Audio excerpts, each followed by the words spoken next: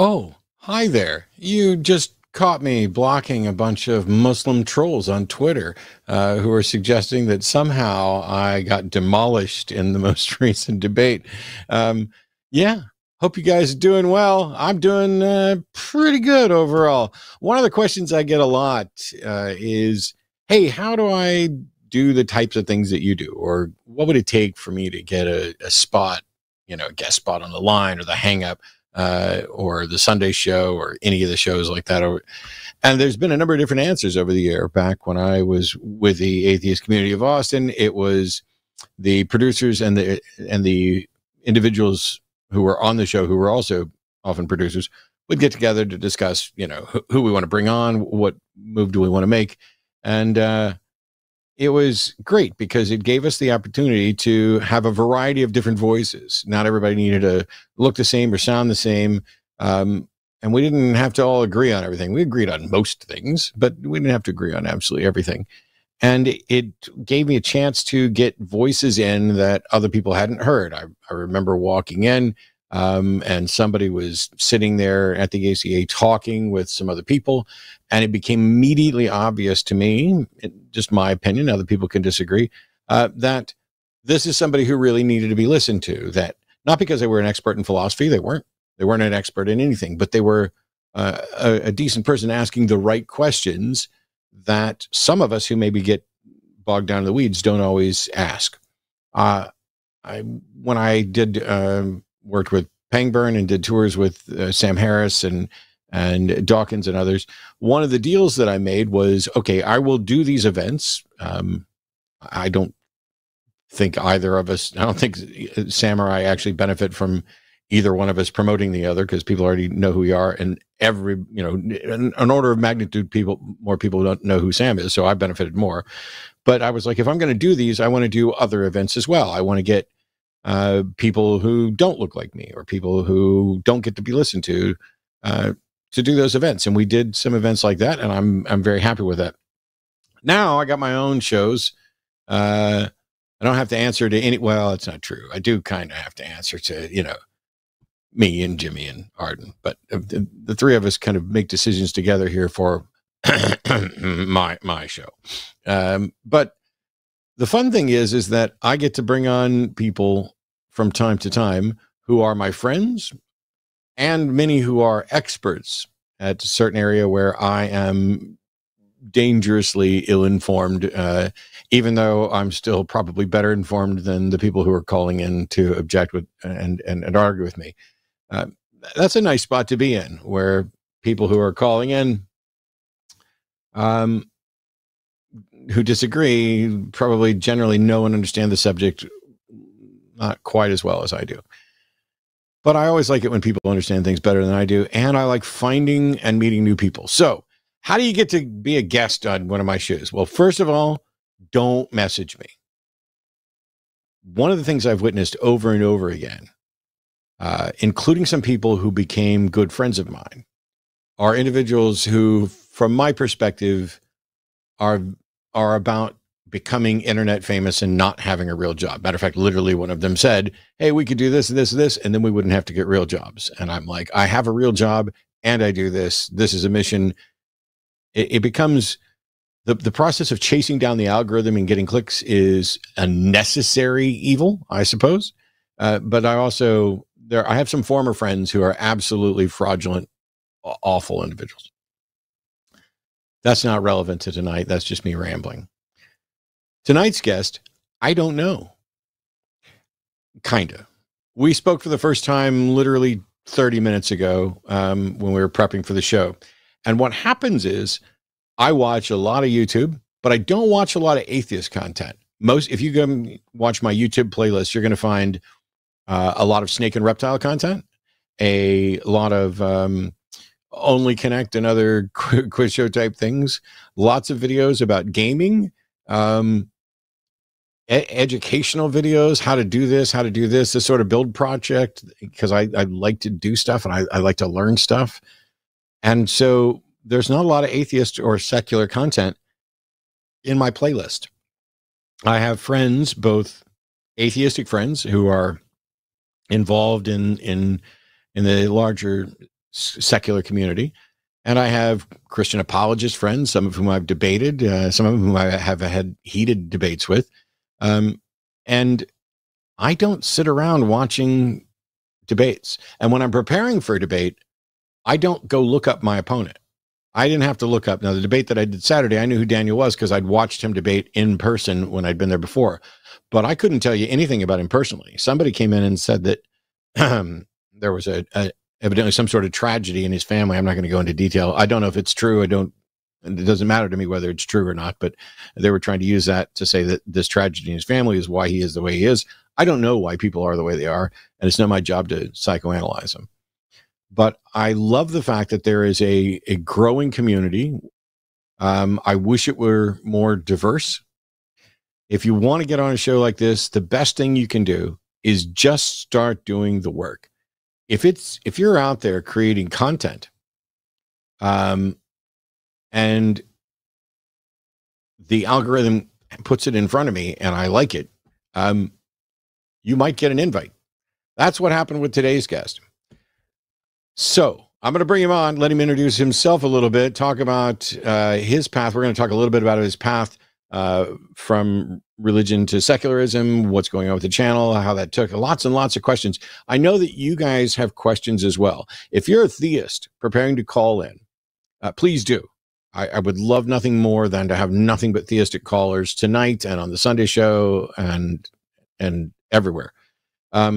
But if you're an atheist caller who wants to hear perhaps a slightly different perspective or hear from somebody new on some of these issues, now is your big opportunity, because tonight we have Brandon from MindShift Skeptic, and I watched probably, I don't know, this might end up giving him slightly a big head, but we're going to become friends or enemies, one or the other, before too long. I watched about 3 to 5 minutes of one video that he put up. And between the fact that the audio video production was fine, I mean, it's great, but the content is what matters. And he said things in a way that made me say, who the heck is this guy? So welcome, Brandon, MindShift Skeptic.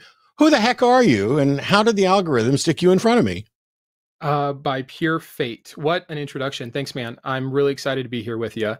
And, you said you wanted us to get people on that weren't like you, but we're both beard, bald, and purple tonight. So we'll see how we're it wearing goes. the same color shirt pretty much. Yeah. All right, let's see. I don't know how I got in front of you. I just started. So I am at, again, the mercy of YouTube. I've been making videos now for 4 months, and I love doing it. I still have a full-time job. That's never going to change. I am doing it similar to you. I think I've got a real passion for helping people.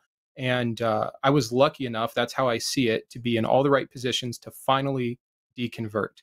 And it took 30 years to get there. And I'd love to just shorten that for other people. So that's really the simple mission. We can definitely get into all the backstory, but yeah, I'm glad to be here. Well, let's do that then, because I remember walking down the aisle at the age of 5 at a revival in a Baptist church with my folks. What was your introduction to religion? What type of religion, and what was your introduction like?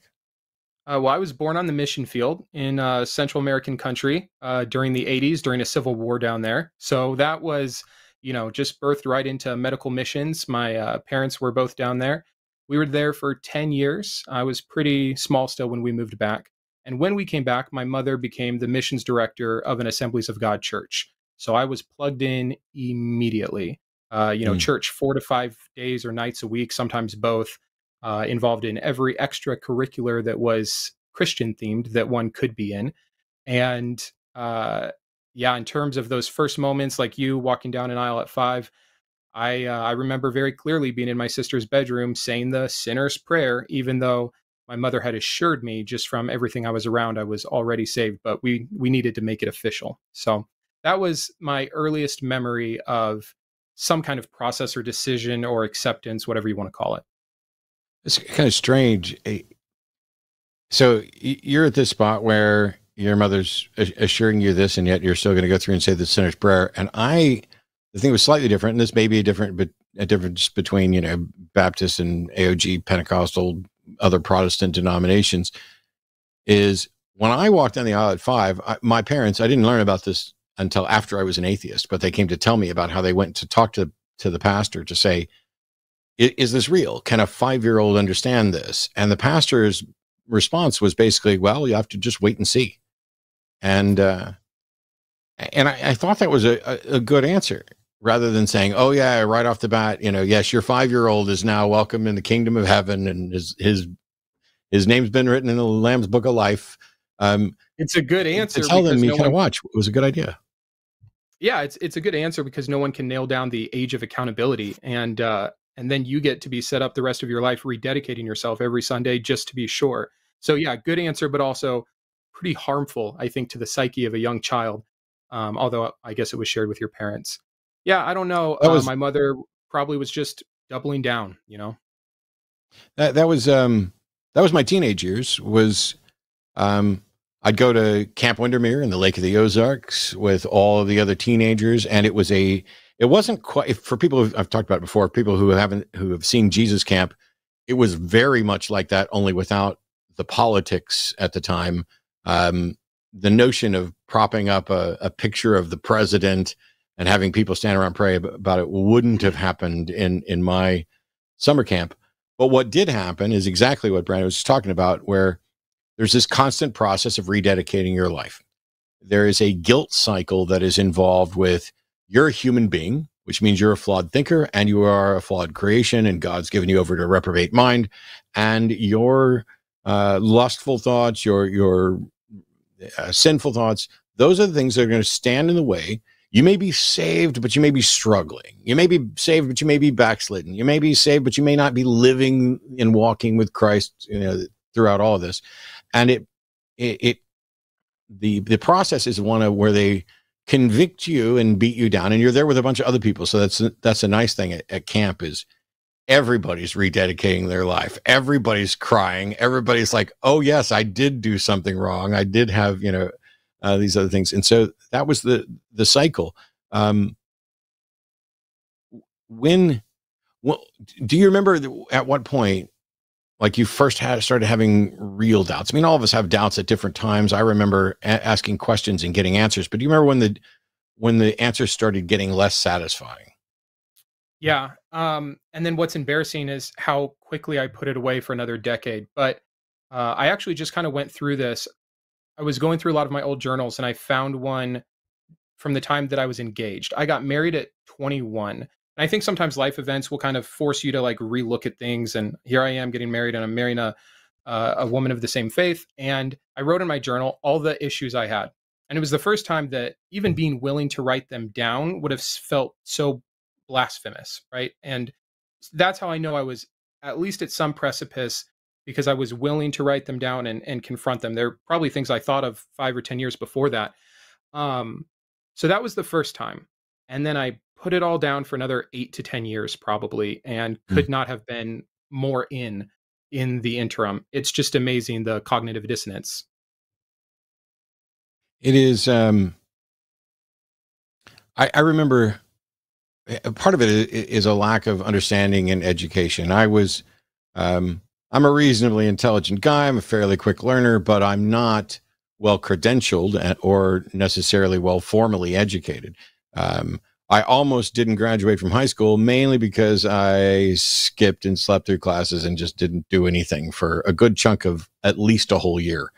And, but I did manage to actually graduate, but that didn't leave me with a lot of options. And I was fine not having options because I didn't have any goals. The people in my church and my parents were convinced that God wanted me to be a preacher. I desperately did not want to do that. I believed, but much like Moses, in my case, I was terrified of public speaking, whereas Moses just was embarrassed about his speech impediment. But it struck me repeatedly, no, there's something else God wants me to do. There's something else God wants me to do. And that was the rationalization I had to disagree with virtually everybody. I remember I did a debate here in Austin at Austin Baptist Church, and members of my old church who I hadn't heard from in decades showed up at that debate. And one of them specifically asked a question about this. like, we thought you were all going on to great things for the Lord. What happened? And so this notion of, this is my life, I have my doubts and concerns, but let me set that aside. Is for you, do you think it was more about the status, maintaining the status quo, maintaining acceptability, or just, there's a door here that I'm afraid to open for fear of what is on the other side of it, or something else? I think it's a combination. One, I could not conceptualize of the fact that this God did not exist. It had to be me. I had to have gotten something wrong. Okay, I'm seeing these doubts. I'm seeing these issues with the Bible. I've heard this, but still, it's not like I'm going to become an atheist. I mean, I remember even in the early parts of deconverting, I would tell my wife like my fears and doubts, and I'd be like, but I'm not going to become an atheist. Like it was such a outside the realm of possibility idea for me that was part of it. Fear was another, especially going into a marriage. Like, man, this is my whole life now. This is, my friends, my family, the people I've surrounded myself upon. And then some of it too was maybe just insecurity, right? Like there were so many people that were smarter, so many people that were older. I had so many spiritual mentors in my life, so many brilliant people that I knew were sane, logical, rational, pragmatic individuals that also believed in this God. Like, who was I to question? And enough of those things put together will just squash it, not to mention all the indoctrination and echo chambers and everything else that messes with an otherwise rational mind. So I don't know. And the most interesting thing is all those things I wrote down, it's so funny. Over the next 8 years, I became some of the like biggest defenders of, if I had a problem with God's morality in that journal with a few specific examples from the Old Testament, I was the foremost preacher in my friend group about why that didn't matter and how things changed with the covenant of Jesus, and really what it was trying to show us, and the metaphor over the literalism, and so it catalyzed me into a position of being able to feel like I had to defend the things I was most scared of, which I think a lot of people probably do. It's now I get that it's difficult sometimes to put a timeline on this. For some people, they know, day and moment, like we used to know chapter and verse. From the time that you unshelved those doubts until you just said, holy crap, I'm an atheist, or whatever the moment was like that, how long was that period of time? Probably about 3 to 4 years, best I can tell. And I say that, and then I go back and I see like something I wrote for my son when he was 2, which would have been like 2.5 years ago. And I'm like, how was I still holding on to this? I thought I was so much past that. So it is such a process with peaks and valleys, and kind of like leaning in and then really leaning out before it all fell apart. So that process is what's insane. And that's, again, kind of what led to me doing the channel, is there's got to be a more concise way. There's got to be a system of arguments or understanding that you can put in front of someone, which I know is impossible and naive. But the struggle I had for 4 full years it's insane. And that's how long it took me. Yeah. The naivete that you mentioned was shared by me, in the sense of, when I first started doing this stuff, when I first got involved, even before I was doing the atheist experience, and I was just mostly writing for online sites and honing my thoughts and arguments and trying to sort through stuff, because there were moments where it was like, I have to be wrong. And not only, and then I realized, well, if I don't have a position on this, I can't be wrong. But you could still be wrong. You could be like, I don't think there's enough evidence to believe in a God, and you could be wrong. There could be sufficient evidence to warrant it, and you are not seeing it, you are not finding it, you have some bias or something in your way. And that was a long time. I think I was already an atheist doing the show when I had a moment. I have one of my uncles, it was generally viewed as the most spiritually wise person in the family. He was a medical doctor and a medical missionary. He was the one I would generally go to if I, outside of the church and my parents, if I had a question about something deeper theology, something beyond the, the simple questions that we would all ask. And I remember at the time when I was really working my way out, and didn't realize that I was on my way out. I went to him to talk to him about morality, or I went to him to talk about convincing my roommate, who was an atheist, because I was like, if I die now and I get to heaven and God's going to be like, you literally lived with an atheist who was like a brother to you. Why didn't you do your duty? Why didn't you open the door for the Holy Spirit to convict him so that he doesn't end up in hell? You didn't do what I told you to do. And so I set out to do what I thought God wanted. And my uncle just looked at me and was like, well, you got to address where his morality comes from. Without God, there's no, concrete, absolute standing or foundation for morality. And I was so ill-informed and so generally biased in favor of awe of this person, my uncle being the spiritually wise one, that I just went, wow, that's brilliant. I didn't think about it for I didn't think about it for a second. It was like he said it, and my brain went, dun, dun, dun, dun, there's your answer. And then I went back. But before I ever had a conversation with my roommate, I was like, I need to really get a good understanding of this. And so I went out to study specifically that, and that was key to my falling away.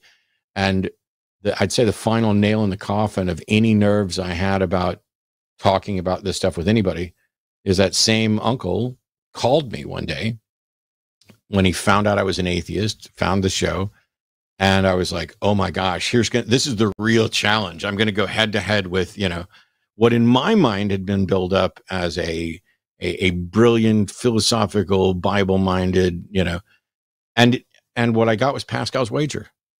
And you're like, wow, how did I waste so much time?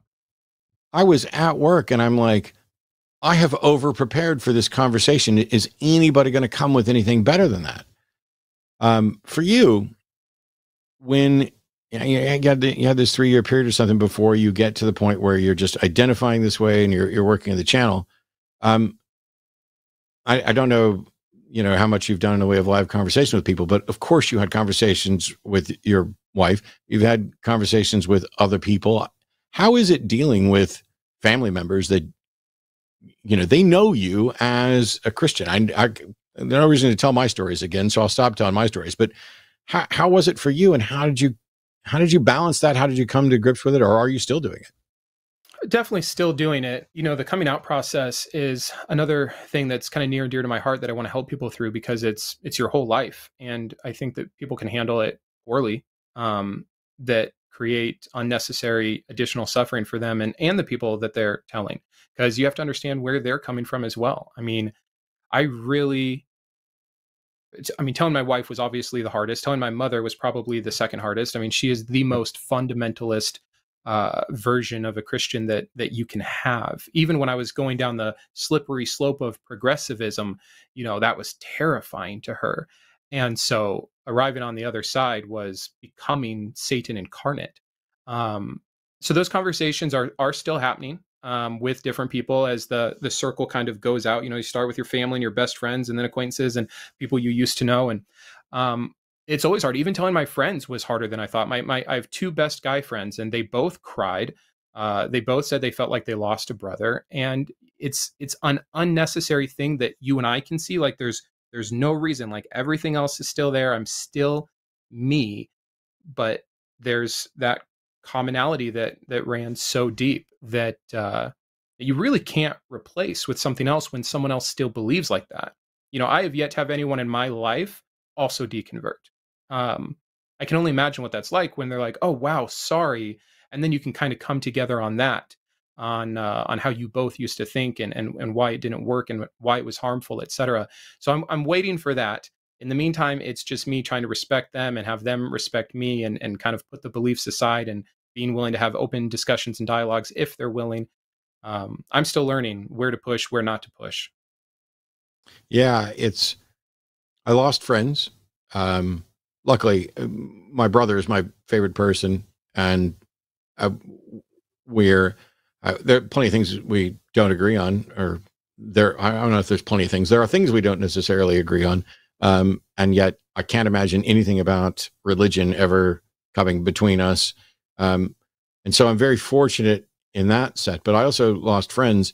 I I wish you the best and hope that you get that great experience of finding somebody else. I found other people in my family that were closeted atheists. But, you know, and it's not, I don't get to out them and wouldn't. But trying to have those conversations, I mean, I was, my folks thought I was working for the devil. My ex-wife folks thought, her grandmother thought I was the devil. So, you know, we're competing there. It's, I would have expected working for the devil to pay a little better, but sure. you know, Where's all that fun sin? It seems like everything stayed the same. I'm waiting for all that George Soros money too, from switching from being a ditto head to a left-wing nut job. So this is a kind of a strange question because I don't know that I have an answer. Can you think of what concept was most significant in the conflict between what you used to believe and what you believe now? What concept was most important for you to get an understanding of to allow that change? Man, that is an excellent question. I've actually been meaning to kind of put together like a hierarchy of deconversion issues in general and kind of see like what led me there the most. But yours is a little different. Yours is the hardest one to rationalize or like make a full 180 on, if I'm understanding you correctly. There's probably a few, but to give you an answer, I'll give you two.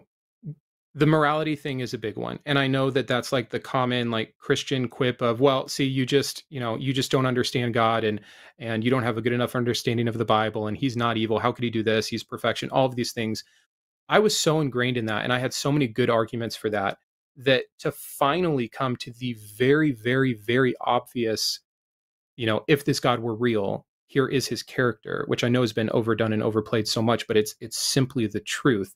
That one was the starkest contrast for me. And then secondary under that would just be dealing with then like, who was Jesus? What is he really? What is the historicity here? What is worth believing about him? Are his teachings actually still good? And there's value in this religion, or did he actually double down and get, you know, worse with the additions of hell and things like this? And so, you know, it's funny because it's all supposed to be one, but dealing with God's character and then Jesus's character were just two huge things to break down, to truly deconstruct. If I answered your question, I'm not sure if that's what you were leaning in.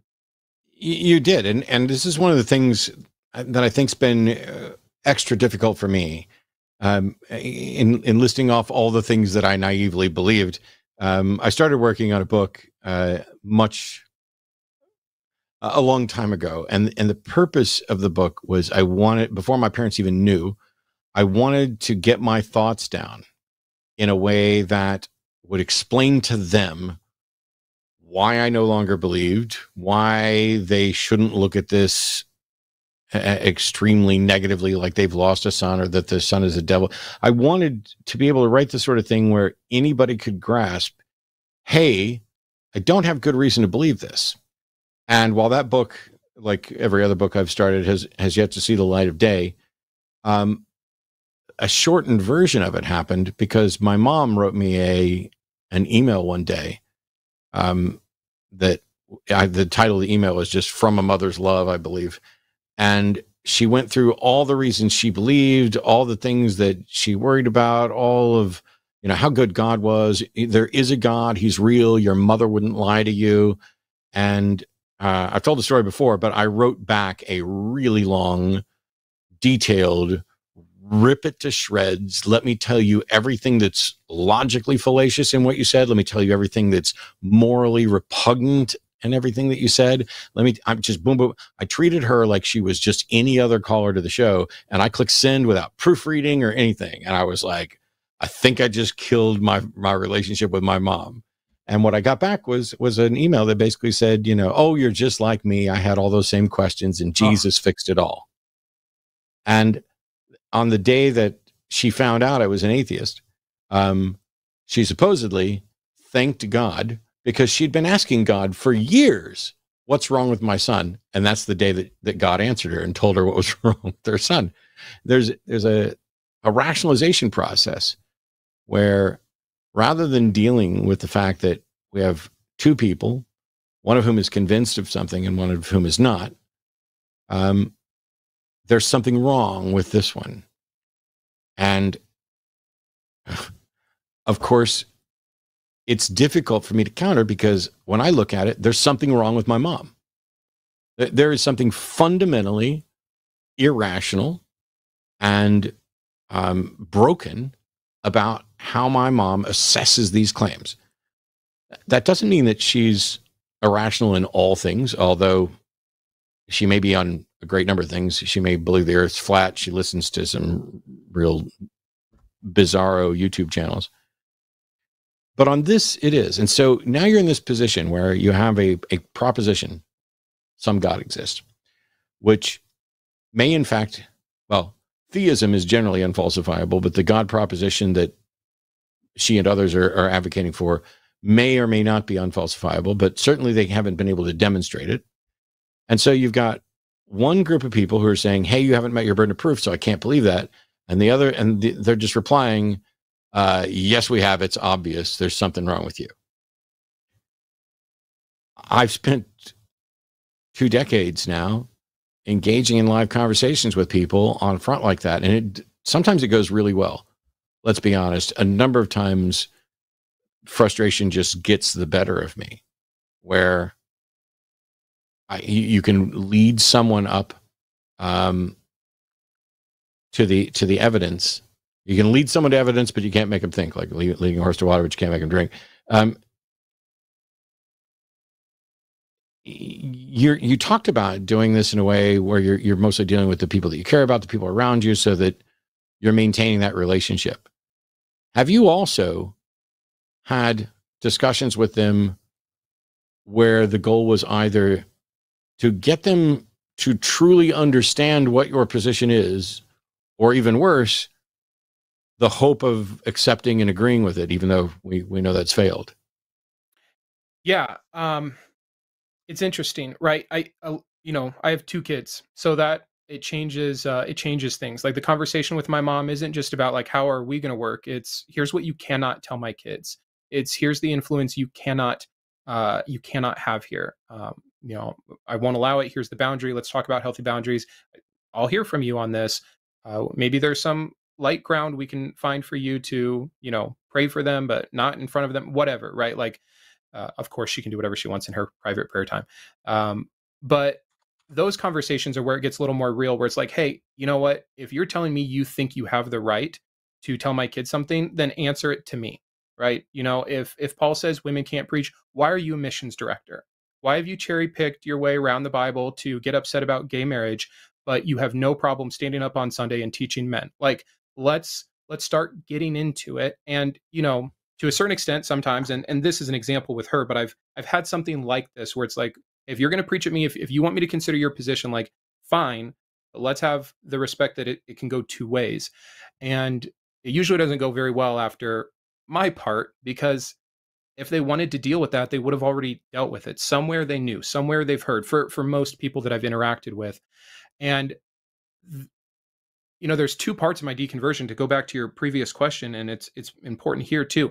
Going from fundamentalism and waking up, still believing in Yahweh and Jesus and salvation and heaven, that's so different than believing the earth is 6,000 years old, and that I was a grown man that fully bought into the ark story for so long. It's so embarrassing to me. It's amazing what religion does to the brain.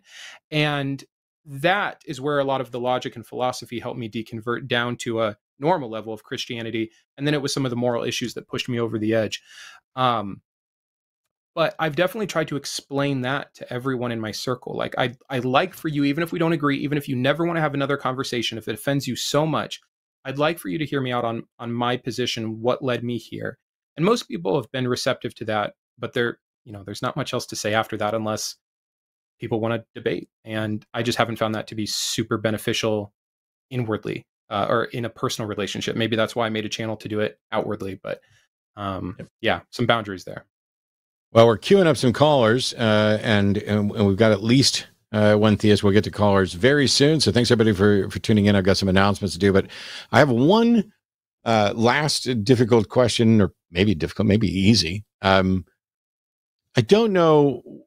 So I went from being a full-on Rush Limbaugh ditto head, listening during my lunch break, right-wing conservative fundamentalist Christian, to being the exact opposite, the polar opposite. Like there are people who are probably farther left than I am, but there's no denying where I was once significantly right of center on a number of issues, I'm now significantly left of center.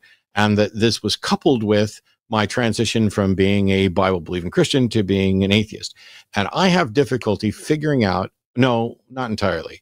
I have difficulty figuring out exactly which happened first or whether they happened together, because I was in the Navy, and I was in the Navy during Don't Ask, Don't Tell, and had to be a part of the process that kicked some people out of the Navy for merely being gay.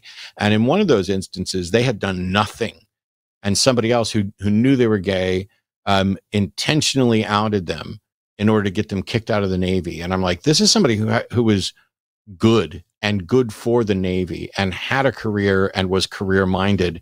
How can this be just? And, it was still, I was, personally opposed to homosexuality and gay marriage and everything else. So I know there were some things that I moved more left on before I moved away from religion, but there were other things that definitely happened after I stopped believing, where I took an inventory. Well, if I don't believe, in Jesus, then what's my justification for thinking murder is wrong? What is my foundation for these things? We don't have to get into the political aspects. I don't know how far left you've gone, but I would imagine you're significantly left of where you once were on a number of issues. Do you think that happened before, during, or after the bulk of your falling away from religion? Yeah, I don't want to copy your answer, but it's similar, maybe just with different particular topics. Some of, I mentioned like the last straw broke the camel's back was some of the morality stuff. And so I think it was where I was starting to like lean on some of these issues. Again, sitting around the table with my mom, I have a very specific memory where she, in the same breath, was upset about a recent gay marriage law that was passed and a recent law about praying in school that had been kind of smashed down. And so she's talking about both of those things in the same breath while she's prepping her Saturday night missions talk. And I realized that I was starting, and this was when I was still fully bought into Christianity, I didn't understand anymore why God would make people gay to have it be this mortal sin. I couldn't understand that. And I was even realizing that from a Christian perspective, I should want separation of church and state, because if the Muslims are ever the majority, I'm not going to want my kids praying to Allah. And I started to come to these more rational positions that then I had to say, well, God's not even that rational. So maybe there's an issue here. And then after the full deconversion, and I'm taking that same inventory and I'm going through, what do I believe? Why do I believe it? What's the grounding? What's the basis for it? There are things that I've actually still hung on to. I might be more conservative than some people who have deconverted. And I'm very liberal on other things. I have no idea how to even classify myself anymore. It's just kind of a topic by topic, issue by issue.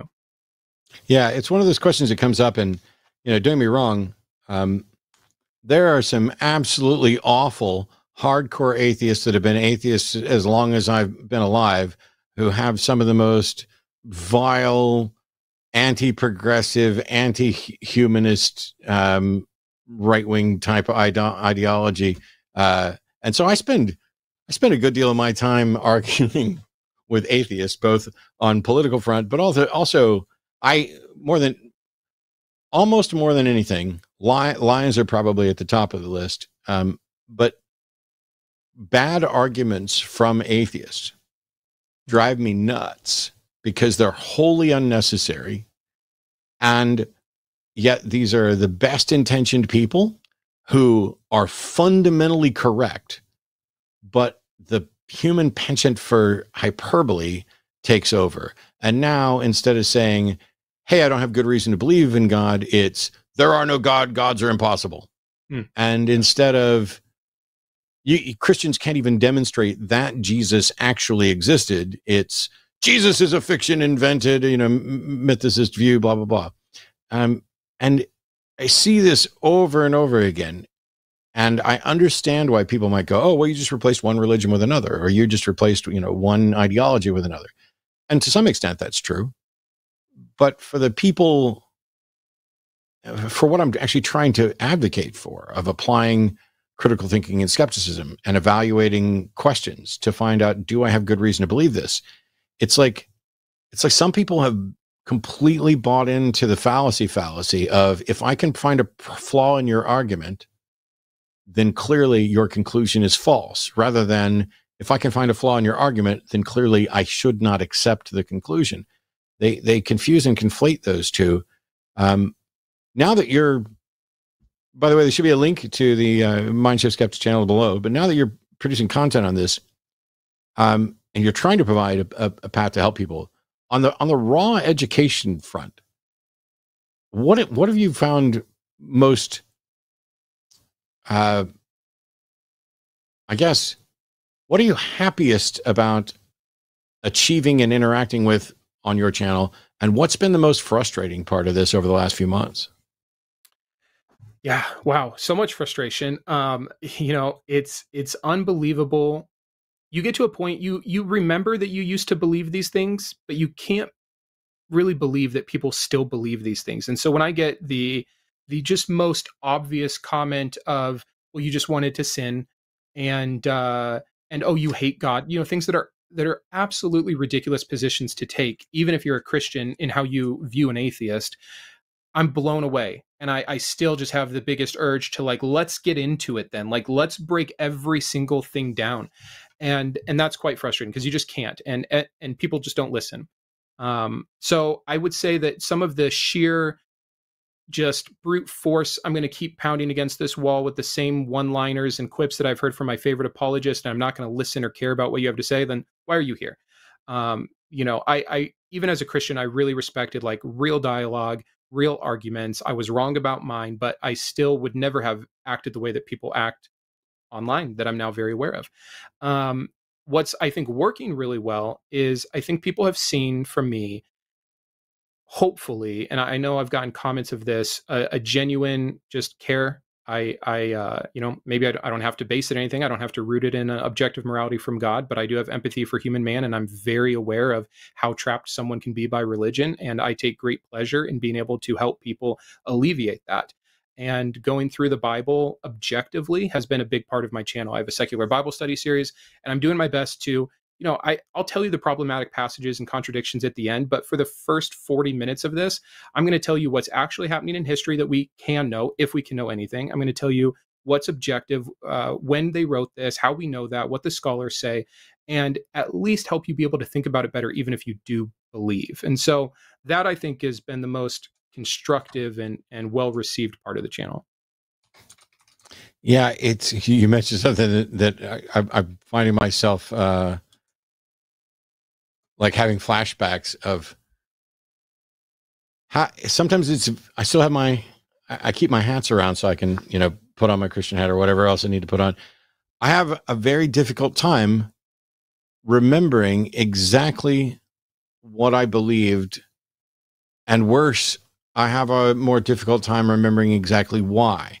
Because while I was active in the church, and, interacting with a bunch of other people who believe is a piece of cake. And if you're one of the ones that knows slightly more than most of the other people there, because you spent more time studying it, and you get the cafeteria Christians that come in, or the Sunday morning, believers.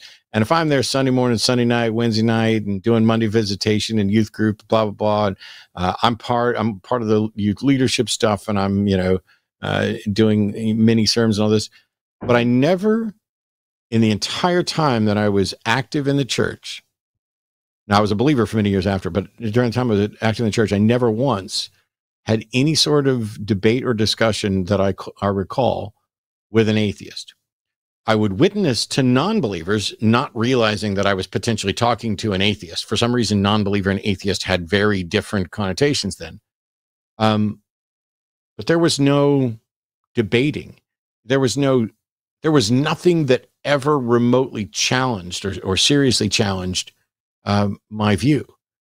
And so when I look back, for me, it was when my views got challenged and I cared about the truth, if for no other reason than I was cocky that I'm right. I know I'm right. I know that I know that I know that I know that Jesus Christ is Lord. I know that my name's written in the Lamb's Book of Life. I know this, and I know that this is a sinful. I know all these things, but I didn't. I didn't know them. I was familiar with them. I knew them in the sense of familiarity, not in the sense of sound epistemological conclusions. And the cockiness of knowing that I was right about Jesus made it, I was more eager when my views were challenged to go prove those people wrong. Oh, you say there's no good reason to believe it. I started reading, atheist stuff, classical atheist stuff, everything from, Voltaire and Hume and Ingersoll and all of this. And I'm like, this is going to be easy. I'm going to be able to knock this out of the park and prove them all wrong. And then I think one of the key things was I cared enough about the truth and I was honest enough that when I was clearly proven wrong, that I didn't have good reason, belief wasn't a choice. It wasn't even an option. It was just like it vanished. Yeah. And I was left sitting there going, hang on, what just happened? And what are the consequences of this? And I really wish there was a way to instill this sort of soul searching, for lack of a better word, into everybody else. I don't think it's something that a lot of people spend time doing. Yeah, it's frustrating. I've been thinking a lot lately. It almost seems like there's personality types that are resistant. I don't want to say like, oh, we care about truth and they don't, but I have people in my life that they'll hear everything I've said, which would have bomb dropped me as a believer. And they're like, well, maybe, but when I pray, I feel this. And it doesn't matter. It's like the hierarchy goes feeling then truth. And for me, if the truth didn't matter, then something was going to be flawed with my feelings. And that's just not the case for everybody. And it blows me away because it's such my personality that, and I'm not even saying it's worse or better, but I think there are just certain personality types that don't have the same care about truth. And I don't mean that to take them down, because it's just what I've realized. And it's frustrating and it's sad because you do know that all those feelings could be better used, and you do see the harm that's happening to them, and you do see what they're missing out on in this life because of that. And so bumping truth up the hierarchy level is, another huge goal of the channel for me.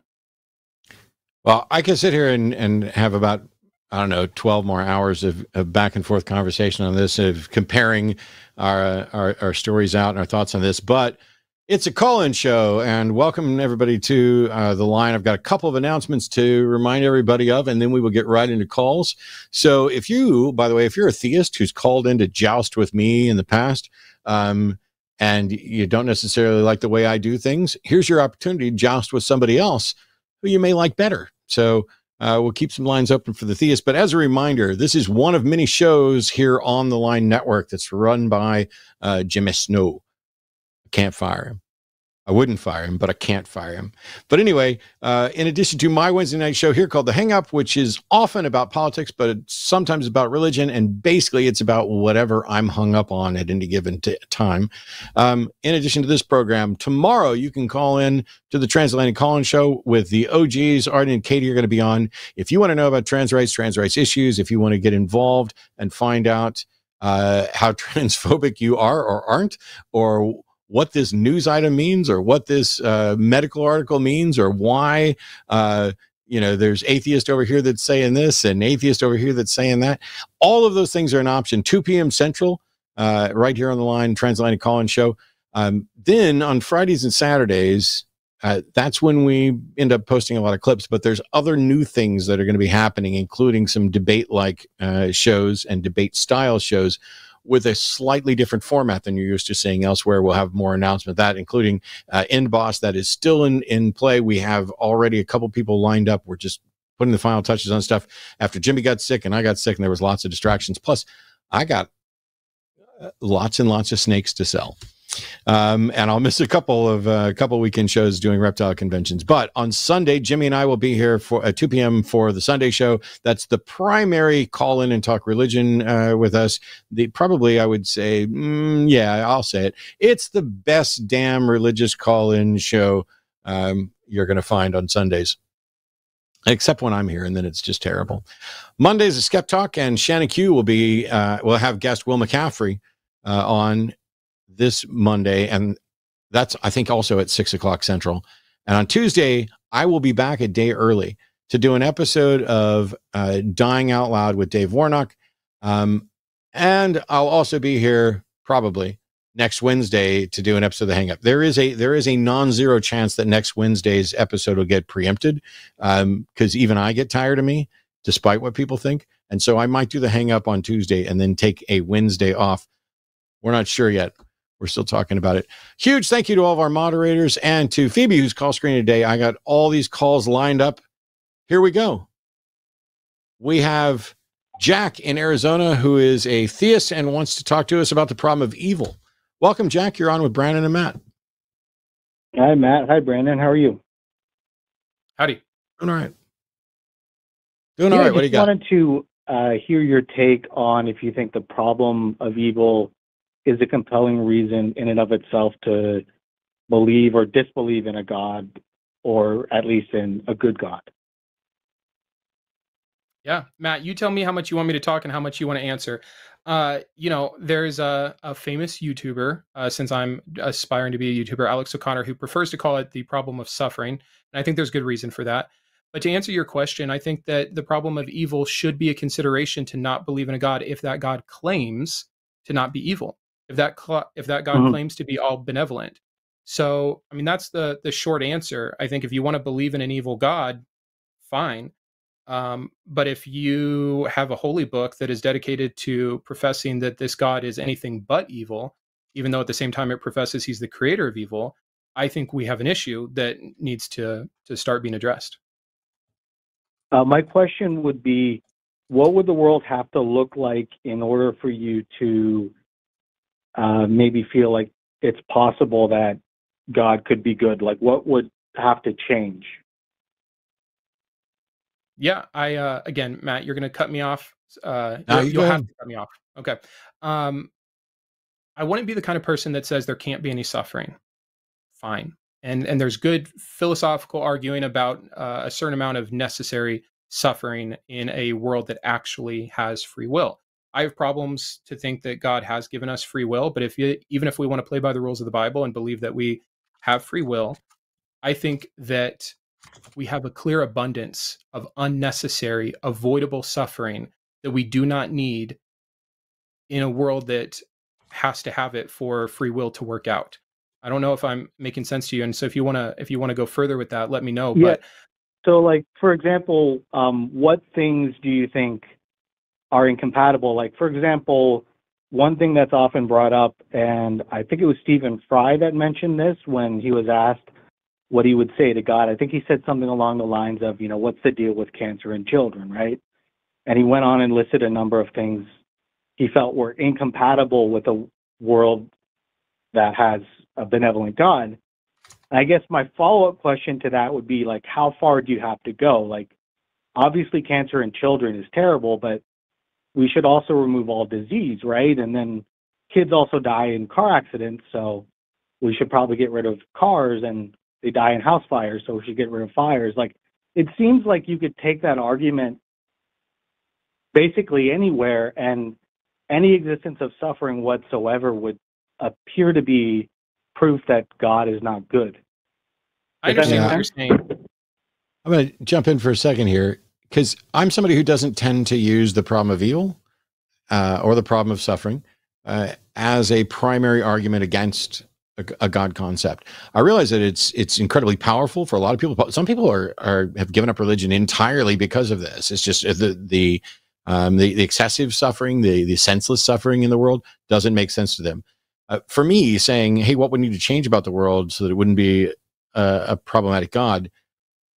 If you have as a notion that we're all going to live, or that some portion of humanity is going to live forever in a heaven where there is no suffering, and that God already knows who's going to go there, then why not just make everybody who's going to be there already and skip past all the rest of this? If God's the type that knows everything that's going to happen and has a plan, then he knows I'm going to spend eternity in hell or annihilated, and my mom's going to spend eternity in heaven.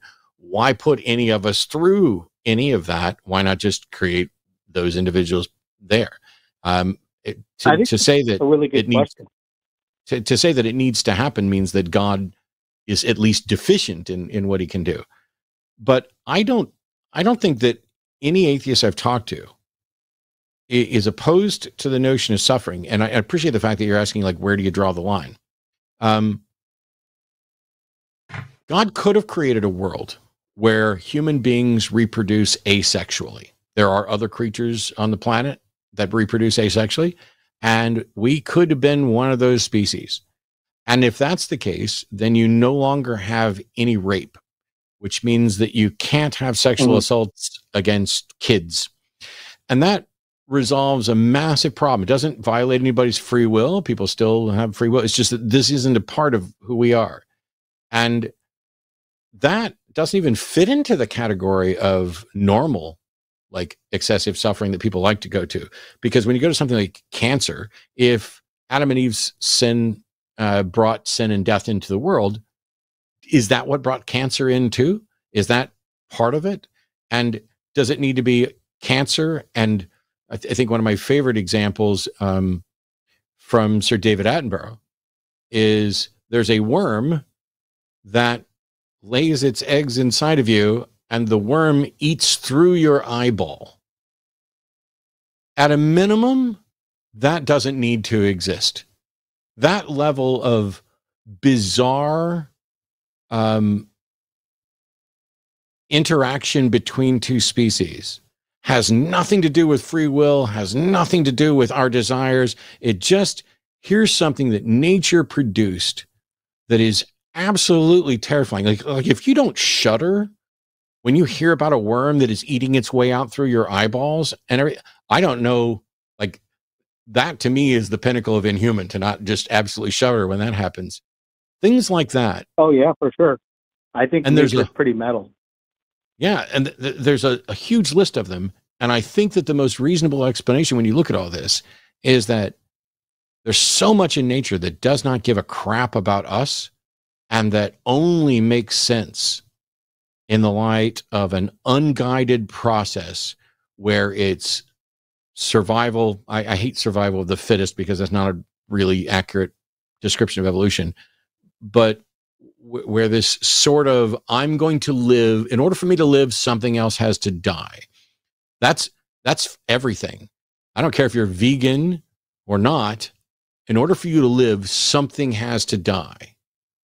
And there's a lot of it that seems to be, in order for me to live, something else has to die in a very particular cruel way. I think that's my kind of take on problem of evil. Well, it's interesting you mentioned like a parasitic worm.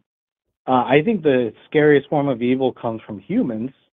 And I think the idea that God could take away evil without taking away human free will, it just doesn't make sense to me, because obviously I'd like to live in a world without genocide and war and torture and murder and abuse of every kind. But it seems like if we were to do that, we would have to also take away the capability to choose. And I think, like any story, whether you're talking about a human story or, say, the art that we create that mimics life, seems like the vast majority of suffering comes from human choice.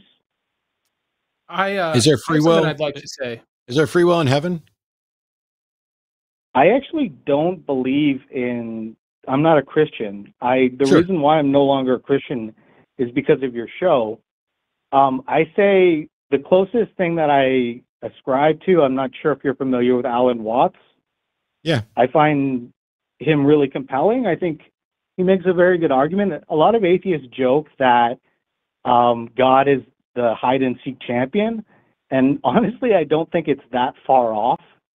I think this also kind of alludes a little bit to, and I don't want to get off topic because you were making some good points, but I think this alludes a little bit to the problem of divine hiddenness. I think if God was plainly visible all the time, I think it would spoil a lot of the mystery.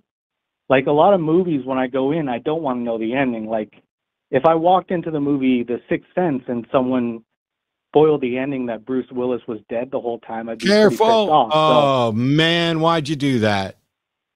Shit, sorry. I didn't mean to do that to anyone who hasn't seen that movie. But I think the reality is part of the amazing aspect of life is that you get to discover, the purpose for yourself. And I feel like if God showed up when we were 6 or 7 and said, hey, I'm God, here's the purpose of life, here's all the mysteries of the universe, I feel like that would take away most of the fun, don't you? I mean, Jack, first of all, you're talking about my 3 favorite things. And so I'm racing them 1,000 miles a minute here: free will, divine hiddenness, and the problem of suffering or evil.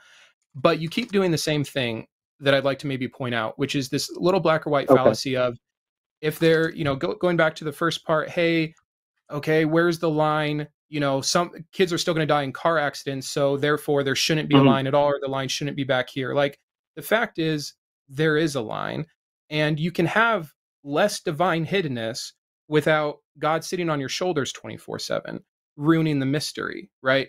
There's this whole gray area in between that, even getting back to the free will thing, God created the initial framework, right?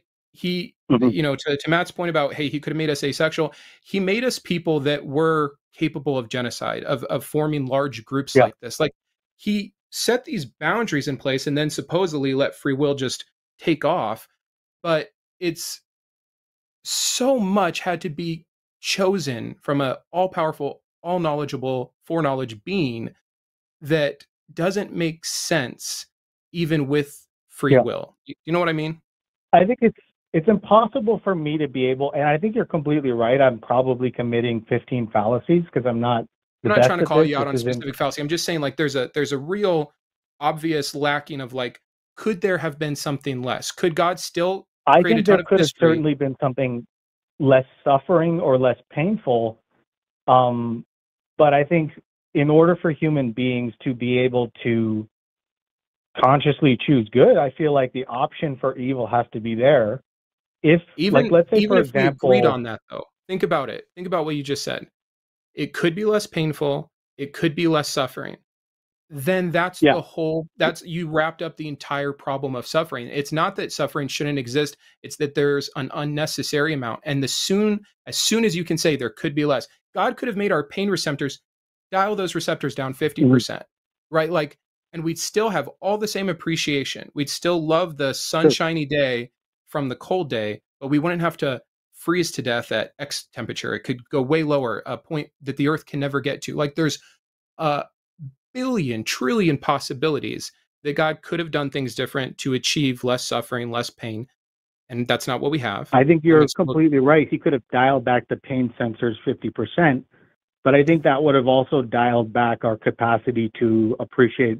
Like, I think a lot of our capacity to grow and develop as human beings comes from our own suffering. Like, I know in my personal life, in the life of a lot of people I know, like when I got cancer and overcame that really made me value life a lot more. And it made me appreciate the good parts of life so much more. I mean, God could have not, and I'm not saying God gave me cancer, but more than anything, it's just the society we live in and all the pollution and, bad foods we eat. I think the vast majority of cancer is probably human created, but in any case, you wish I think can I ask you this and I'm being sincere. This isn't a gotcha question. Knowing that you had cancer and you've been able to appreciate something in life better because of the trial you went through, which I applaud you. You made lemonade out of lemons, and that's wonderful. Sure. But would you wish for your kids then to also have cancer so they could come to the same realization? Or would you hope that there are other lesser things in life that can still challenge them, that would allow them to still reach your appreciation? That's a great question. And honestly, I wouldn't wish cancer on anyone, not even a worst enemy. I mean, it's terrible.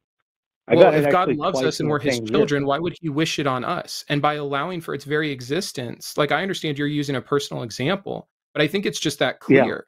Like, you're saying hey, I wouldn't wish this on anyone.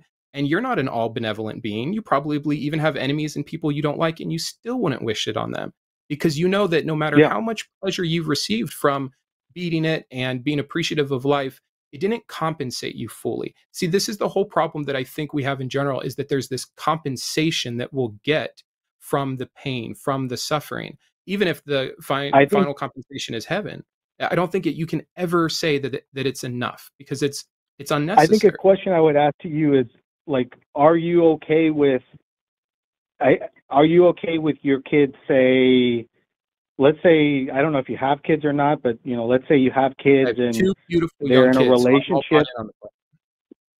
with that. So let's say, yeah, your kids grow up and they're in a relationship and they get broken up with and they have heartbreak. I mean, should we wish that they never go through that, or does that grow them as a person? I mean, I think there's a lot of things in life that if we never faced any challenges, let's say we lived a life where everything was handed to us, we never faced any disease. Hang on, Jack.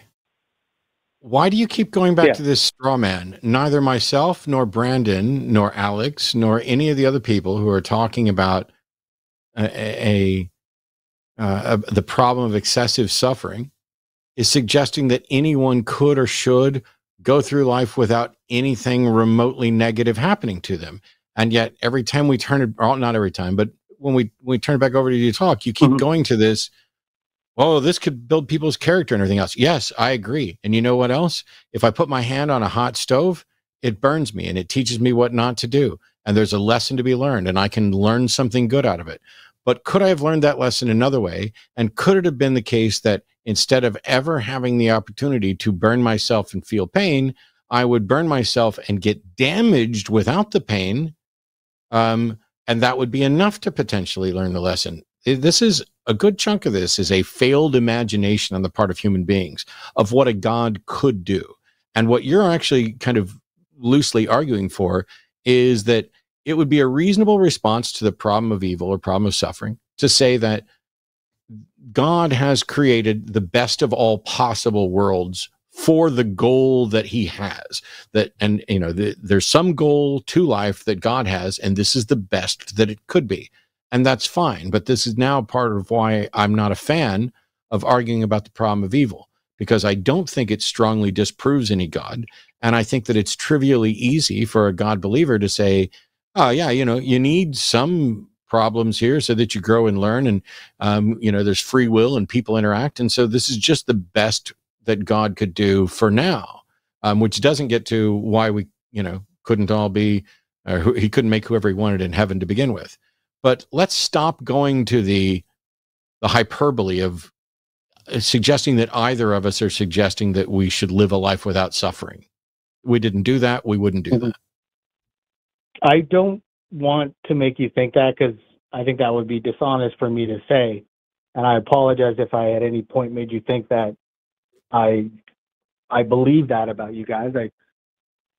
I think that, honestly, like in my view of it, I think that there's absolutely things that are unnecessary that don't help us grow as individuals. But I mean, you're right. There's things like, there's types of suffering that I would love to see not exist. But as someone who has a very limited perspective, I think it's impossible for me to be able to see it from the bigger picture, to not view it from my own lens. I mean, all I could do is contribute my own perspective. Yeah, I understand. I just think it's important to zoom out on that perspective, right? The whole of the argument in general comes back to some kind of compensation, whether it is heaven or something we learn and glean in this life now. The why not heaven now issue that Matt raised is the answer for the 4-year-old who's born in a third world country and has a miserable life for 4 years until they starve to death. They never hear about God. Mm-hmm. And yeah, let's assume general revelation, so they somehow get to go to heaven, even though it's not what the Bible says. That's the compensation. I made you to torture you, to have you die without knowing me. And by my grace, you're still here in heaven now. Is this compensated? And many Christians believe that. Yes, that child is compensated. He was born of a fallen world with free will, and God is making it right. I disagree. And there's 1,000 thought experiment analogies that I won't bring up now, but I'd encourage you to maybe look some up on the issue of why not heaven now apologetics, because I think it's a very hard thing to really argue that the immense human suffering where we don't even get a benefit in this world is compensated in the next life. And that's why I don't agree with Christianity. Sure. I'm sorry. You did say you're a theist.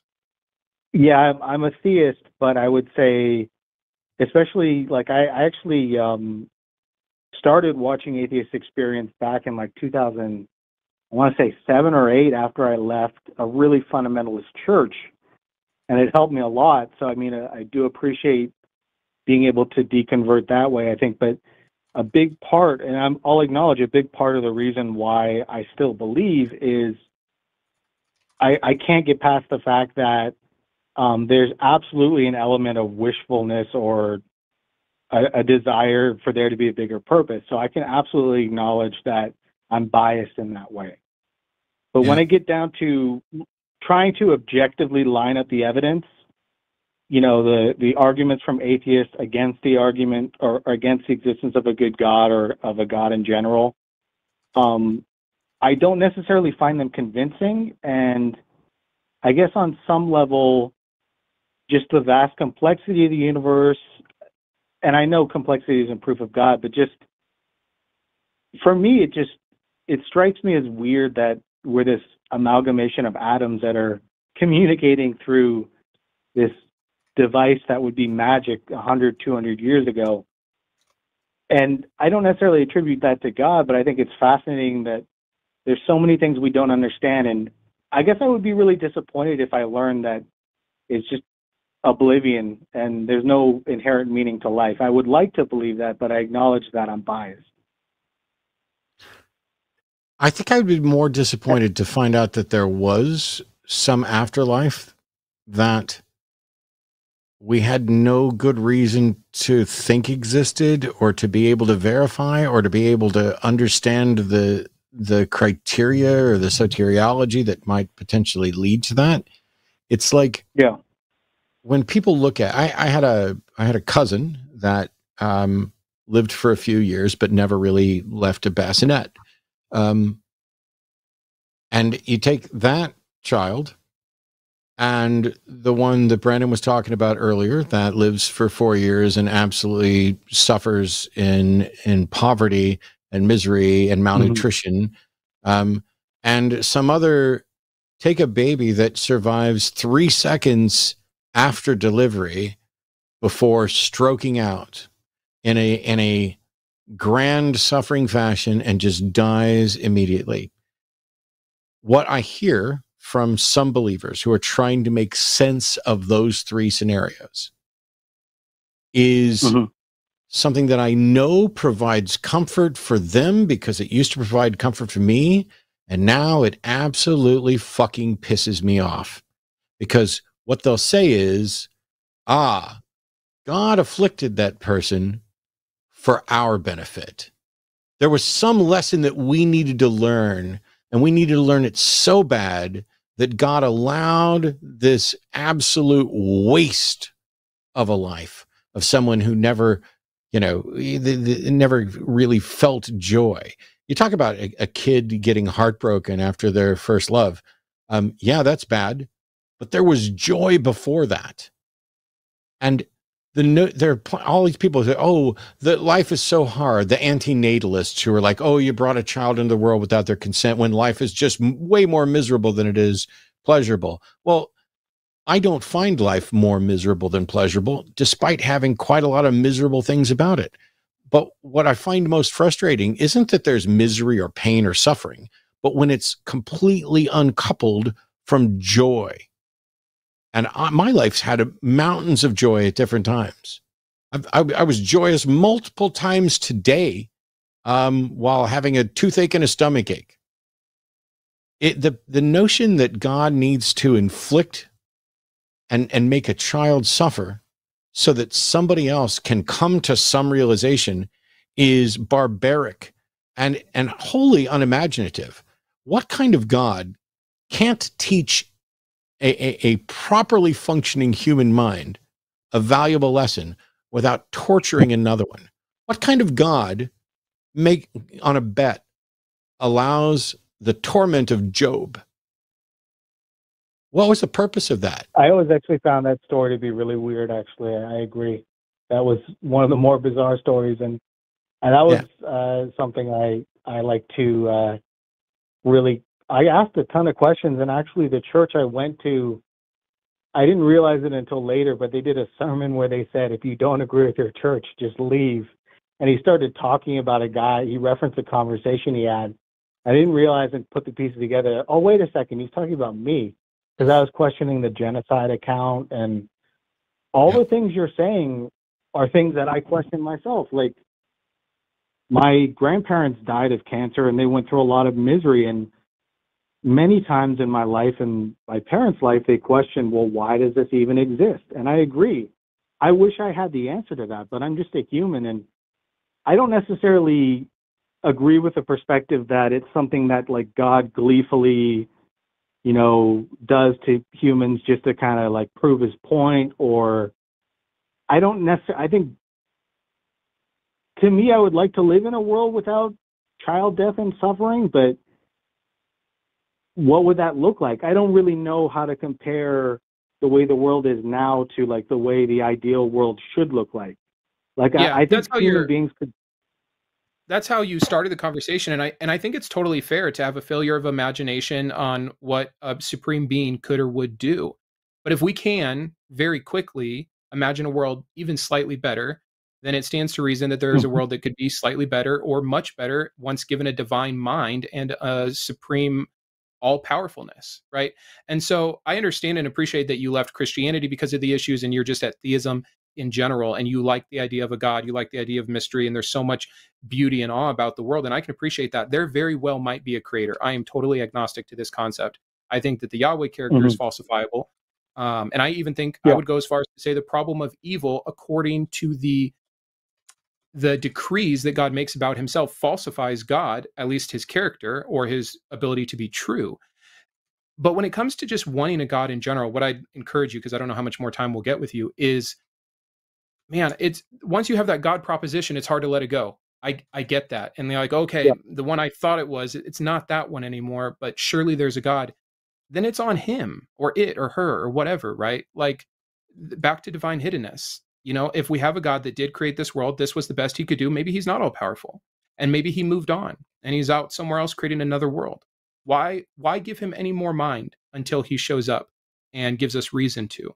You know, Matt talks all the time about the unreasonableness of believing in a God in general. And I think that, take it a step further, not only is it unreasonable, but what can we do with it if we can't get any details? So if you don't believe in one of these man-made gods, you just believe in a creator, great, but then, like, move on from the rest of the issues that are associated with man-made gods. I think Alan Watts made a good point. I think I could end it on this. I would love to hear your perspective on this, but, and I'm going to butcher this because he speaks very eloquently and I don't, but he basically said something along the lines of, you know, we look at the human immune system and we see all this chaos and destruction and this cell eating that cell and all of this madness. And then we zoom out, and that's part of a healthy functioning immune system. And something that, and he doesn't say this, but I noticed it's like something we know is good, like a vaccine. The immune system, to the immune system, a vaccine seems like a terrible thing because it's introducing a foreign pathogen, and it seems like it's introducing an invader. So from the perspective of the immune system, it doesn't have the whole picture. It might think, oh, this needle coming into my arm, that's a terrible thing. But a vaccine is actually one of the best health advancements in human history. So I think it's easy for us as human beings with very limited perspective to say the world as it stands now is not the best possible world, or this could be better, or that could be better. And I agree, you know, children starving and genocide, war, all these things are awful. But for us to be able to say, well, God could have done this and God could have done that, I mean, we could make that argument endlessly. I don't know the full purpose of suffering, and I don't pretend to, but I know personally in my own life, suffering and the lives of people around me, as a human, you could choose to turn that suffering into something meaningful and as a source of empathy and compassion for your fellow human and as a way to kind of bring together people, or you could use it as a source of hate and division. It's up to you. That's really how I look at it. One thing, Matt, and then I'll shut up and I'll leave it to you. You went all the way back, man. You went all the way in a circle, and you went back to that there's this all or nothing approach to it. Right now there's a little girl that just got trafficked, and she's being raped for the first time. And she's not some cell that's part of a great organism that's going to compensate for some vaccine, some good to get some better. There's nothing better coming for her. There's nothing better for me. There's nothing better for the human race for the fact that she was raped other than some man's sick pleasure. That's it. That's the only benefit. Like, I understand you want to say, like, zoom out and there's this organism, but we're people and we're conscious. But is that on God or on the man who did that? I feel like that's a human problem. It would be on the person who created the world where this is a concept that can happen, who could have done better. And that's what we're arguing. That it doesn't have to not exist at all, but it could be better. It's really that simple, I think. I'm gonna end this call mostly because we got other people to get onto, and the other reason is, like I said at the beginning of this call, I genuinely don't give a shit about the problem of suffering. I find the conversations go like this all the time. And you mentioned, Jack, that we have this limited human perspective, but I have no other perspective to use. Limited human perspective is still the best perspective that we have, and it's the one that we're constantly trying to improve. So if the case is this is the best world that a God could come up with and still allow something like our will, free or otherwise, to bear out, okay, cool. You've now explained away an apparent contradiction or apparent incompatibility between the way the world is and the way some version of some God might potentially want it to be. And yet, explaining the way that contradiction, you still have all of the work in front of you, not you necessarily, but all the work in front of you to prove that there's any God at all, let alone the one we just rationalized a compatibility with. And that's why I don't find this that great. The problem of evil, the problem of suffering, needs someone who's advocating for a specific God that is fundamentally incompatible with something we observe. In that way, it gets put in a reductio ad absurdum to say that there may be some God, but the one you're advocating for is incompatible with the fact of reality. And that's its only usefulness. On that note, call us back another time, Jack. I got other calls I got to get to today, but thanks for the talk. Thanks, Jack. Take care. It is a wild dance that you can do. I really wish that maybe one of these days we can get, well, who knows? Maybe one of the callers today will have a different take on God and the problem of suffering. All right, moving on. Bloop, bloop, bloop. Here we go. Benedict, a caller from England, pronouns are he, him, and agnostic, who has a question about a friend with magical thinking. So, Benedict, welcome. Thanks for waiting. You're on with Brandon and Matt. Oh, hi, Brandon. Hi, Matt. My first time. Cheers. Welcome. Thank you. I'm a little bit nervous. And if you don't mind, I'm going to read what I've got here because it's going to be a lot quicker than me rambling on and not making much sense. So if you indulge me. As long as it's not freaking War and Peace or something, go for it. Benedict, before you get going, hi, producer here. Could you move the mic just like slightly away from your face because we're peaking our levels a little bit? And how about that? Is that okay? Oh, a little more. A little more. Is that okay? Not really, but just go for it. It's fine. We'll figure it out later. I'm really sorry. I think it's probably my phone. Is it so bad? Do you want to drop the call if it's that bad? No, it's all right. Just go for it. No, let's at least get the question. If it's too bad, we can address it after you've hung up. But at a minimum, let's get your question. And you waited an hour and 40 minutes to ask it. This is true. Okay. I'm seeking advice on how to deal with an old friend of mine, David, who I've known for over 30 years. We've had a bit of a falling out. And I say we, I mean there's 5 of us in our little group who live in a village. We all meet up after work every Friday. And in between times, we all share lavish banter on our WhatsApp group. Now, I'll give you some context and background first. David and I used to share and have overlapping interests, such as the occult, mainstream conspiracy theories, and some New Age philosophies. But David was into it way deeper than me. What just what held me back, I guess, was an indelible skeptical and scientific streak, but I respected David's beliefs at that time. Anyways, since that time, I have moved on from that worldview, and I'm now more invested in skeptical thought. And probably about 20 years ago, I identified as an agnostic atheist. Plus, I take a keen interest in debunking pseudoscience and magical thinking, quackery, and the paranormal, etc. Anyway, meanwhile, my friend has been going ever deeper down the rabbit hole, especially since COVID. I have been challenging him as often as I'm able to, but my respect for his beliefs and maybe even himself has been eroded recently, and my tolerance of bullshit is now very low. Anyway, now we fell out, and well, this happened when I shared a video, YouTube video of someone debunking some total crank who thinks his local council are installing energy weapons in street lamps. Now, I thought it'd be a laugh for us in the group, and I honestly and naively thought that David would also find this amusing. But after a heated exchange, David went off on a massive huff, and he's reacted very badly and upset, and has since declared that he would rather spend his time pursuing his campaigns, in inverted commas, than enjoying the company of a tight group of his supportive friends who love him a lot. We've decided to let him go off for a little while to figure out his priorities. Hopefully he'll come back, which might be awkward, but hey. But there's a risk that he won't, that he'll just, appreciate that he doesn't need us, which we don't want. Now, I admit in retrospect that I could have dealt with this with less confrontation and making him look unhinged in front of his contemporaries, and this was also, again, more likely to drive him further down the rabbit hole. It's like losing a family member to a cult, I guess. And I'd like to know, from your experience, what's the best way forward?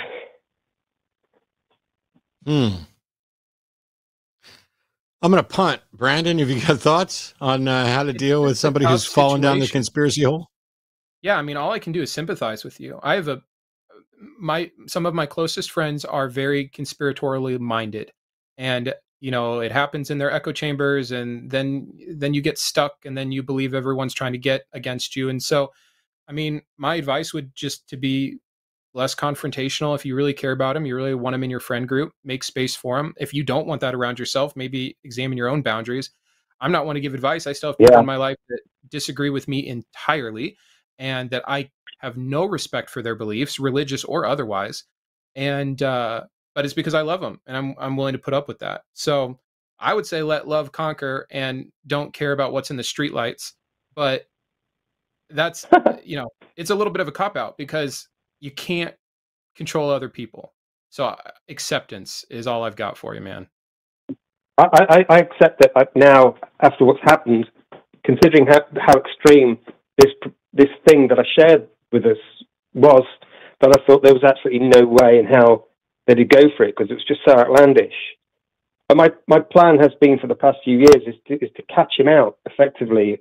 I'm sorry, this is probably me being a bit bullish on this, but I'm very passionate about this, as you can probably imagine. But if I could find something that he'll go, hey, that's ridiculous, I'd be able to say, now then, why did you find that ridiculous? What was your critical framework? Where's the logic? Can I just find out where your dividing line is? And then possibly use that against him and say, well, let's look at all these other crazy beliefs. It's a great plan. It's a great plan, except I think you ran the whole rabbit hole with him, and he believed in every last one of them. You never got that critical thinking. It might just not be someone that exhibits it. No. But this is all very much part of his mental health. I mean, we know he lives with trauma, childhood trauma, and I've come across, pretty much all the people I've come across who are like David, have suffered in some way and live with your difficulties, emotional difficulties, usually from childhood. So I'm not going to change that. And I appreciate that's a tough gig for him, but it's these people that I don't know.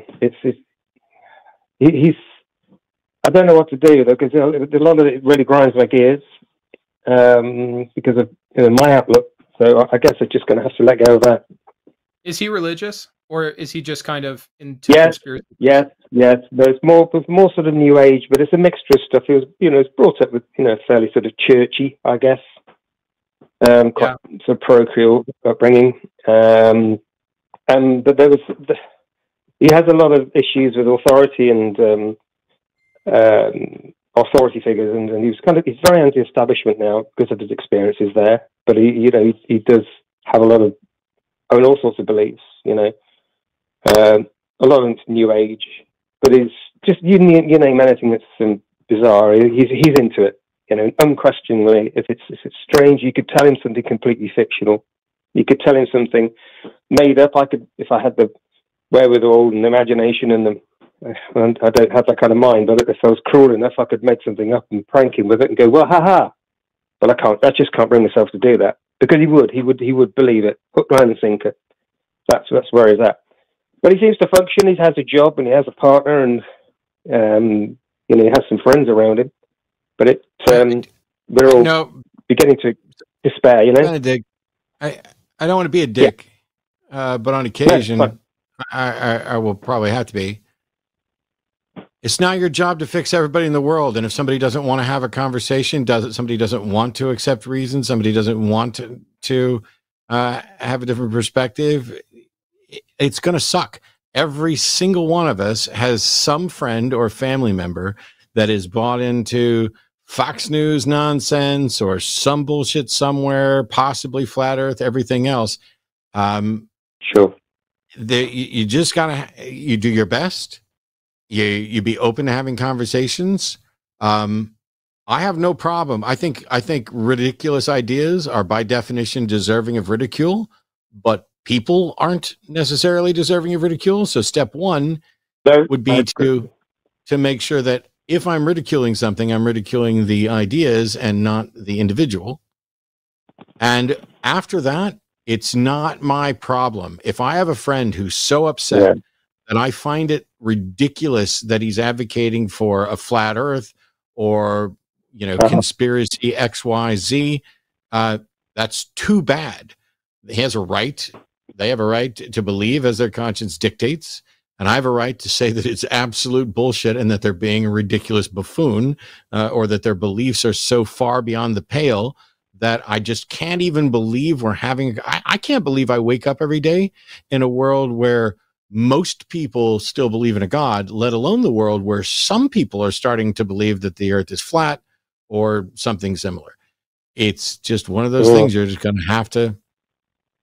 Well, there's two things I'm learning from this exchange between us, is that I need to separate ridiculing the ideas from ridiculing the person, because I think obviously he's taken this personally and it's undermined him. That's one thing.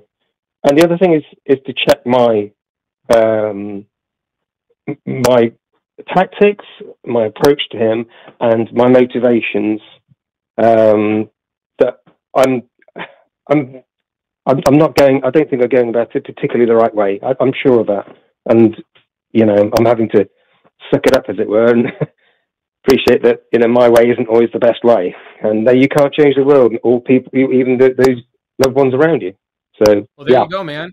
If you love him, buy him a beer. Tell him you don't want to talk about his beliefs anymore, and you won't criticize him. And watch the game together. Thank you. Thank you very much. That's very much appreciated. That's what I wanted to hear, really. I was just sort of felt really alone in this because, I just don't know anyone else to talk about this because it's very personal, and there's not many people going through, where they don't want to lose a friend.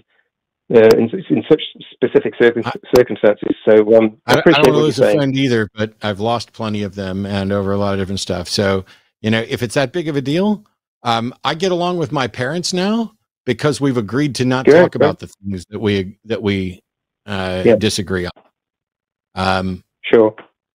And it's one of the things where if you're in a relationship with somebody, friends, partners, parents, whatever, and the relationship is more valuable to you than being right or them not being wrong from your perspective, then you may just have to say, you know what? I'm never going to talk to you about this subject beyond a surface level. Let's talk about the weather or whatever sports ball team we like or whatever TV show we're both obsessed with, and try to keep the relationship at that level. But that is, I apologize, Benedict, but that's about the best I got.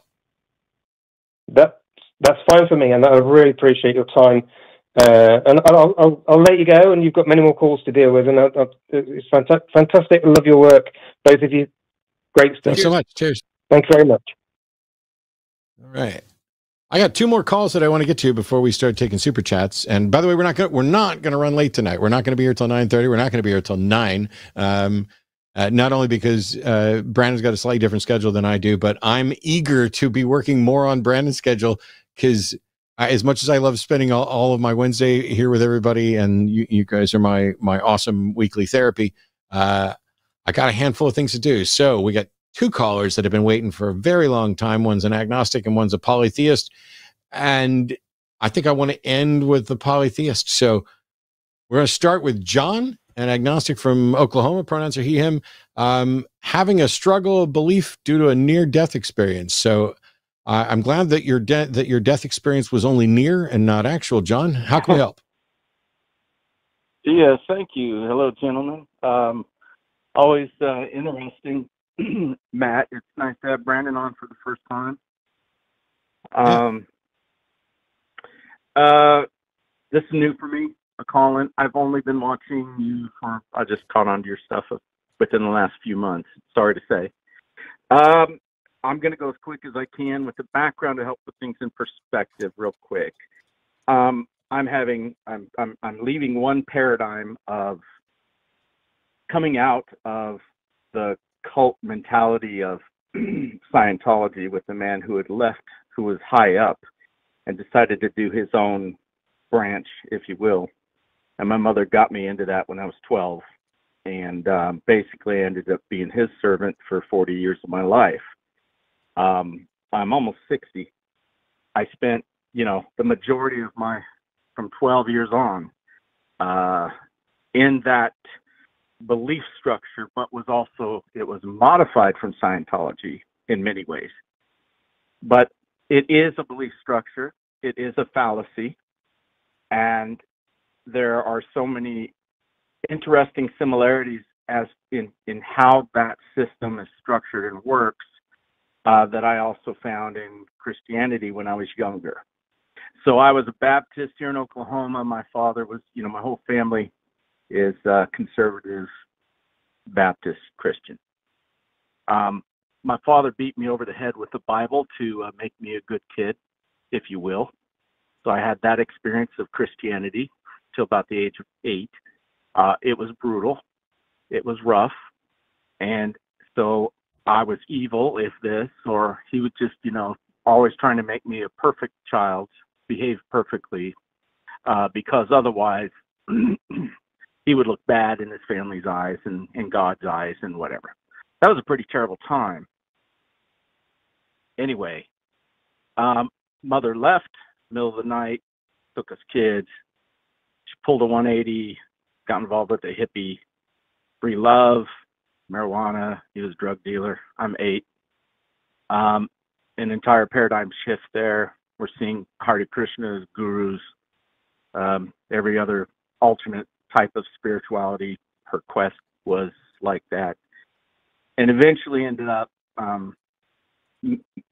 hooking up with this guy who, again, had this offshoot of Scientology that he was doing. His intention was to create human computers, quote unquote, and to I'm a little lost. People. I'm a little lost, John. Now, yeah.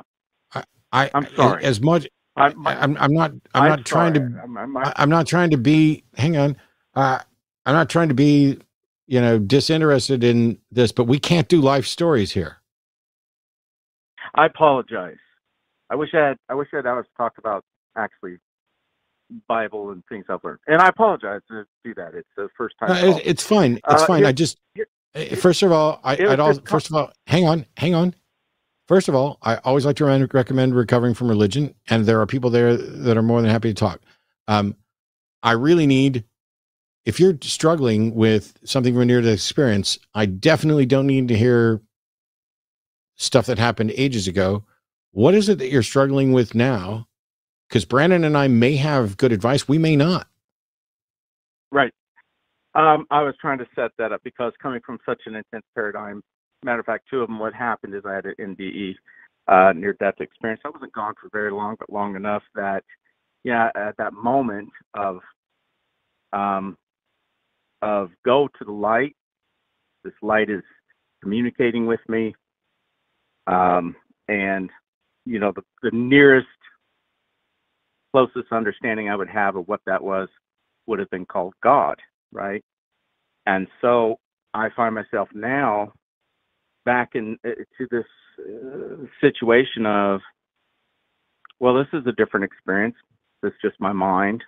Is this meaning, oh, I'm being called back to this thing? I'm in that middle ground of not knowing. You know, I can't agree with the Bible wholly and wholeheartedly, and I can't agree with how I've been treated based on that. What would you do if you had a near-death experience that spoke to you in a particular way, but didn't say, you know, I am your God, Jesus is real, but seemed to connect you with everything and everyone? So first of all, if I had a near-death experience, this is something that I've already studied.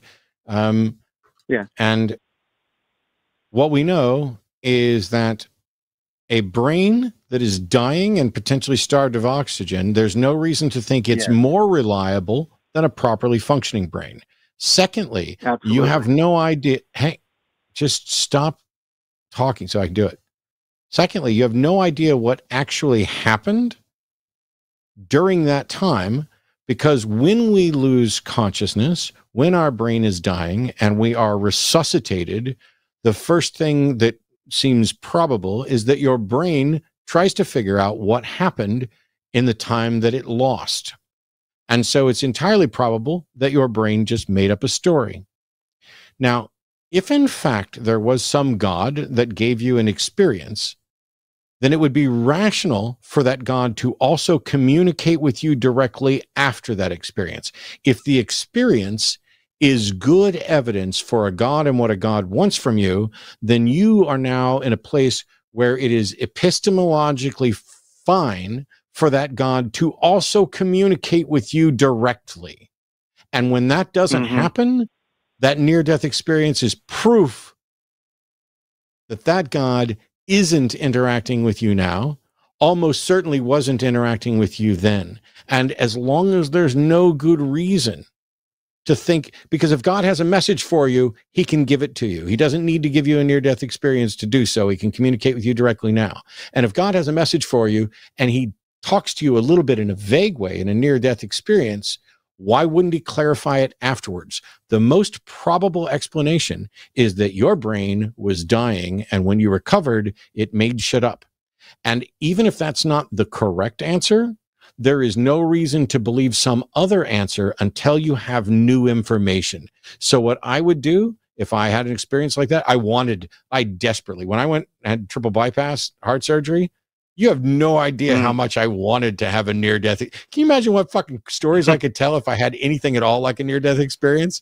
Nothing at all. So I didn't have it. Wow. So clearly God didn't have a message for me. But if I had had it, I know enough about the research that's been done on it and about sound epistemology to realize that no vague, fuzzy, near-death experience is ever sufficient to believe that there was a God or that the experience actually happened.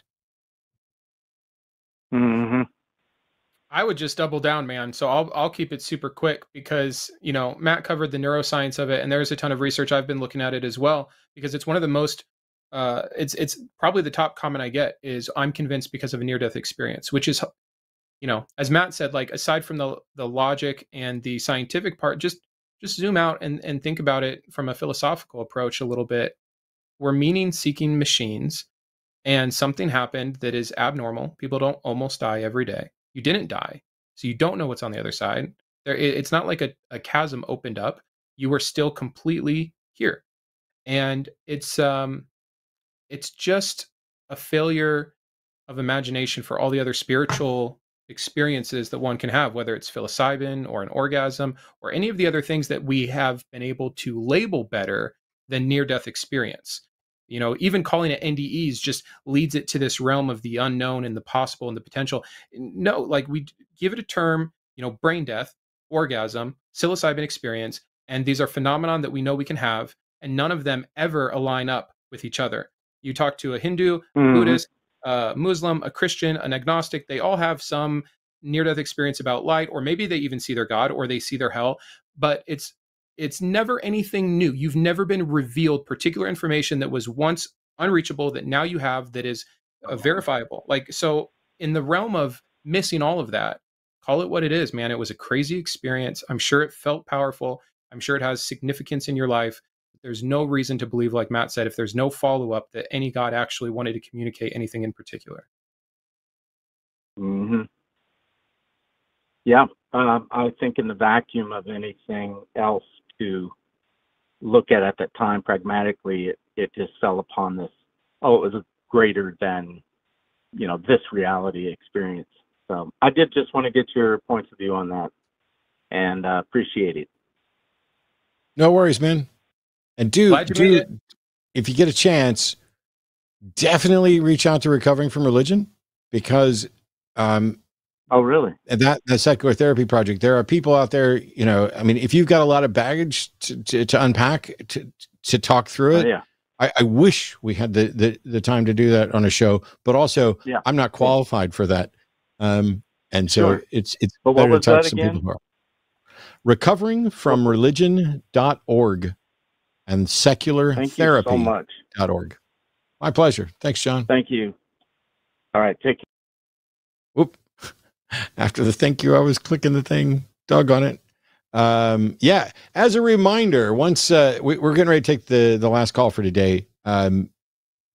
Thoroughly enjoyed having Brandon on here and everything else, but we read all the super chats over $10 on this show right after this is over with. So if you want to get near the front of the line on those and make sure that Brandon is here to answer some of them, you're going to want to get those in now. Plus, I think Jimmy will probably take a bat to me if I don't at least promote super chats once during the show. So there's your once. Somebody got mad the other day. I'm the guy who constantly forgets to ever mention his Patreon. My YouTube my personal YouTube channel is finally monetized, but I still haven't made a penny off of it because I haven't finished the paperwork to get them to actually send me money. I've been at YouTube 180,000 subscribers, give or take, and didn't monetize that. I keep forgetting to tell people to go to the Patreon, which is my primary way of making money. I do it and somebody jumps in and is like, of course, they're going to be like, we've got a Patreon, give us money, you e-beggars. I have a real job. And Jimmy, of course, posted on Threads. And I'm like, God, I mentioned it once and all of this is just too much. So give me all your money, damn it. Get over to my patreon.com/atheist debates. That's where you're going to find not only the debates I do, but you're also going to find my debate reviews there, as well as content information on a number of different topics and epistemology. You can get in for as little as $1 a month. I'm going to start advertising my Patreon at some point in every show just to piss off that one person who thinks it's just a bridge too far for me to actually get paid for the massive amount of work that I do, producing multiple shows and countless debates over a couple of decades. In the meantime, though, we'll get to super chats right after this next call. That was a great ad. That was great. I love having fun like that. It's either Callum or Calum from Scotland. Please correct my pronunciation. A polytheist that has a question about a call that Paula Gia and I took. So welcome, sir. How should I pronounce your name?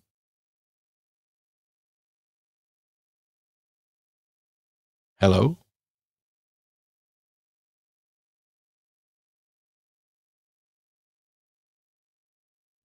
Well, it's either Callum or Calum. I think it's Callum.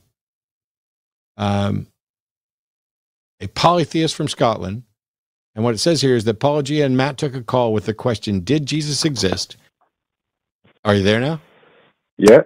Can you hear me? I can. If you can tell me how to pronounce your name and then ask your question, we're ready for you. Thank you for waiting. Fantastic. Sorry to keep you waiting, guys. It's Callum. Callum. Well played, sir. Yeah. How can we help? First of all, great to speak to you both. I love what you do, both of you. Really enjoy your stuff. But yeah, let's get on to the thing I rang about. You may not remember, Matt, but you and Apologia took a call back on the 29th of May entitled, "How Can You Say Jesus Existed?"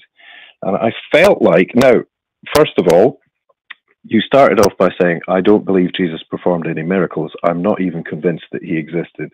So kudos to you. I fully agree with that. However, I felt like the rest of the answers that you and Paul gave sounded like the kind of answers that theists, particularly Christians, give to the sorts of challenges that atheists give. Okay. So I wanted to address some of the things you said. Yeah. Yeah, cool. All right. So let's start with the last thing you said, which is, you said, I don't think you have to go to Jesus as a myth to demonstrate that Christianity has a problem. Now, that's true as far as it goes. Christianity has many problems, as both of you know, but I feel like I'm echoing you back to yourself, Matt, because wouldn't you rather look at the evidence and try and find out what the truth of the matter actually is, rather than just saying, we don't need that? Yes. I see. You haven't identified anything that I've said so far that is remotely incorrect. My position is, yep. I'm not even necessarily convinced that Jesus existed, but asserting that he did not exist is a position that has a burden of proof that I don't think can be met. So rather than claiming that I've falsified the unfalsifiable, my position is, and I also, as I said, I don't think you need to go all the way to Jesus was a myth in order to address problems in Christianity, which you agreed with. So can we get to whatever I said that you think was wrong?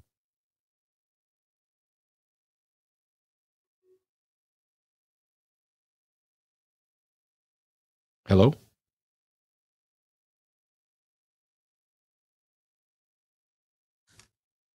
Brandon, you still there? I'm still here. Sorry. All right. Well, Callum's evidently not. At least he had a nice accent. I kind of get what he's saying. It's unnecessary. In lieu of not being able to prove or not prove that he's there, who cares? Because it's still not beneficial. Like, I think that was your point from what I'm gathering. And it needs no more investigation because you can't investigate anymore. We have the tools we have. We have the knowledge we have. That's it. Yeah, it's funny that he says that I gave answers that sounded like what a Christian would say. I don't know too many Christians that are likely to say they're not convinced that Jesus existed. See, there's a difference between not being convinced that someone is guilty and being convinced that they are innocent. Those are two different things. Like, if you look at the blades of grass, it's either even or odd. But if I'm not convinced that the number is even, that doesn't mean that I'm convinced the number is odd. I may not have enough information to reach a conclusion about the two. It's enough of a damning problem for Christianity that Jesus' existence is not one of the most rock solid, easily confirmable facts in the history of the world. If Christianity is true, then Jesus' life, death, and resurrection are all critical components that it would be trivially easy for the all-powerful, all-knowing God of the universe to confirm were undoubtable. That there was no reasonable way to even say, hang on, did that happen? Not only is it very reasonable to ask, did a resurrection happen? Did this crucifixion happen? Did this person exist? Because if you list all of the facts that we have about Jesus's life, all of the asserted facts and claims, and you take out all the ones that we can't verify, there's virtually nothing left. There may be, in fact, nothing left, right down to a name. But to assert that because of that, you can then conclude that this is an invented fiction and the person never existed is a new position that you have to actually adopt a burden of proof for and make some demonstration of. And I don't know how you do that. I don't know how you say, hey, this is a myth. I understand how you can say the myth of Christianity. I did a whole video on using language like that. But I don't know what answer. So first of all, when he's no longer on the line, so we don't get an answer. But when you assert that the answers that Paul and I gave were like those of Christians in some way, you do realize that Christians are capable of telling the truth and making an honest assessment of things, right? Great point. I mean, but if you think we're just giving just a little too much aid and comfort to them, I don't know what the fuck you're watching, but I spent 20 years pissing off religious people, in predominantly Christians until recently. Now it's the Muslims that are really mad at me at every turn, because those guys are some of the worst apologists on the planet and some of the easiest to make look bad, because their views, like right now, while this show is going on, two of my former Christian debate opponents, Mike Jones and David Wood, are together with one of my former co-hosts, Apostate Prophet Ridvan, going through the debate, or at least part of the debate that I did with Daniel Hakikachu last Saturday. I'm so excited to watch that, by the way.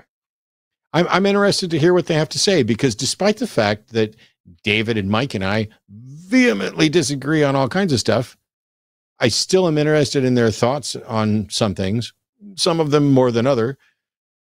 But yeah, when somebody calls in and they're like, you and Paul took this question and you seem to be, what I suspect happens is that Callum is a mythicist, and like many of my mythicist friends, is confused as to why I'm not a mythicist. And that's really easy, because mythicism adopts a position that has a burden of proof that I don't think has been met, and I don't know how it could be met. I'm fine with the notion that Jesus existed. I'm fine with the notion that Jesus did not exist. But if we're going to go after Christianity, I'd rather deal with things that are demonstrable and effective. And mythicism is neither demonstrable nor effective. And so while I don't have a huge problem with the mythicists, I'm not one. I don't have a problem with polyamory, but I'm not really polyamorous. It's possible to understand something and still not have it be the thing for you. But as a matter of strategy, I think it's a mistake. Well, this is what I came for. I came for the diatribe. He got you talking, and that's what I wanted to hear. Well, sweet stuff. We got, I got my super chats. We have a handful of them here. We'll crank through these. We'll do them, we'll alternate, I suppose. And I will start it off. As long as you can see them, you can take the second one. Get your questions in. 1999 from Greg Markowski. Thanks for the show. Thank you, Greg. You got in first again today. Always like when that happens, and much appreciated. Oh, I've forgotten. I've been given control of these so that I can pop them up whenever I want. I was just staring at the screen like a dumbass. Totally Not a Demon says, the lack of a God belief for me has made me starkly realize just how important the relationship I cherish truly are. Feel ya on the rough parent relationship, but often family is forged. Yeah, and I'm a big fan. I have plenty of family that I'm not related to, and I have a number of people that I'm related to that I no longer consider family. And then there's the overlap where there are people who I'm related to who I also consider family. That's a great thing, that there's someone who the circumstances of reality conspired to put me together with without any intent, who I also care deeply for and respect and admire and interact with. But if ever that were to change, the family that I chose, the people who are in my life, like Arden and Jimmy and others, that I consider family. It doesn't matter to me if they were blood relatives. I have a niece and nephew that they're not blood related to me. They're both adopted. And I couldn't possibly care less about the origin of that. The very notion that there's something special about a blood relationship is probably a deepity. To the extent that it's true, it's pretty trivial. And to the extent that it's profound, it's probably false. And I will say that maybe fewer people know how to really twist the knife better than some blood relatives that you've grown up with. But. Yeah. But I agree. Choosing your family is a wonderful thing. Yeah, you choose your partner. Anyway, $13.99 Canadian from D. Stacy's at work. I'm out for dinner, but this is on behalf of the Stacy's Mom podcast. We love the line and everyone involved. Jimmy, go fuck yourself. God, I hate that. Indeed.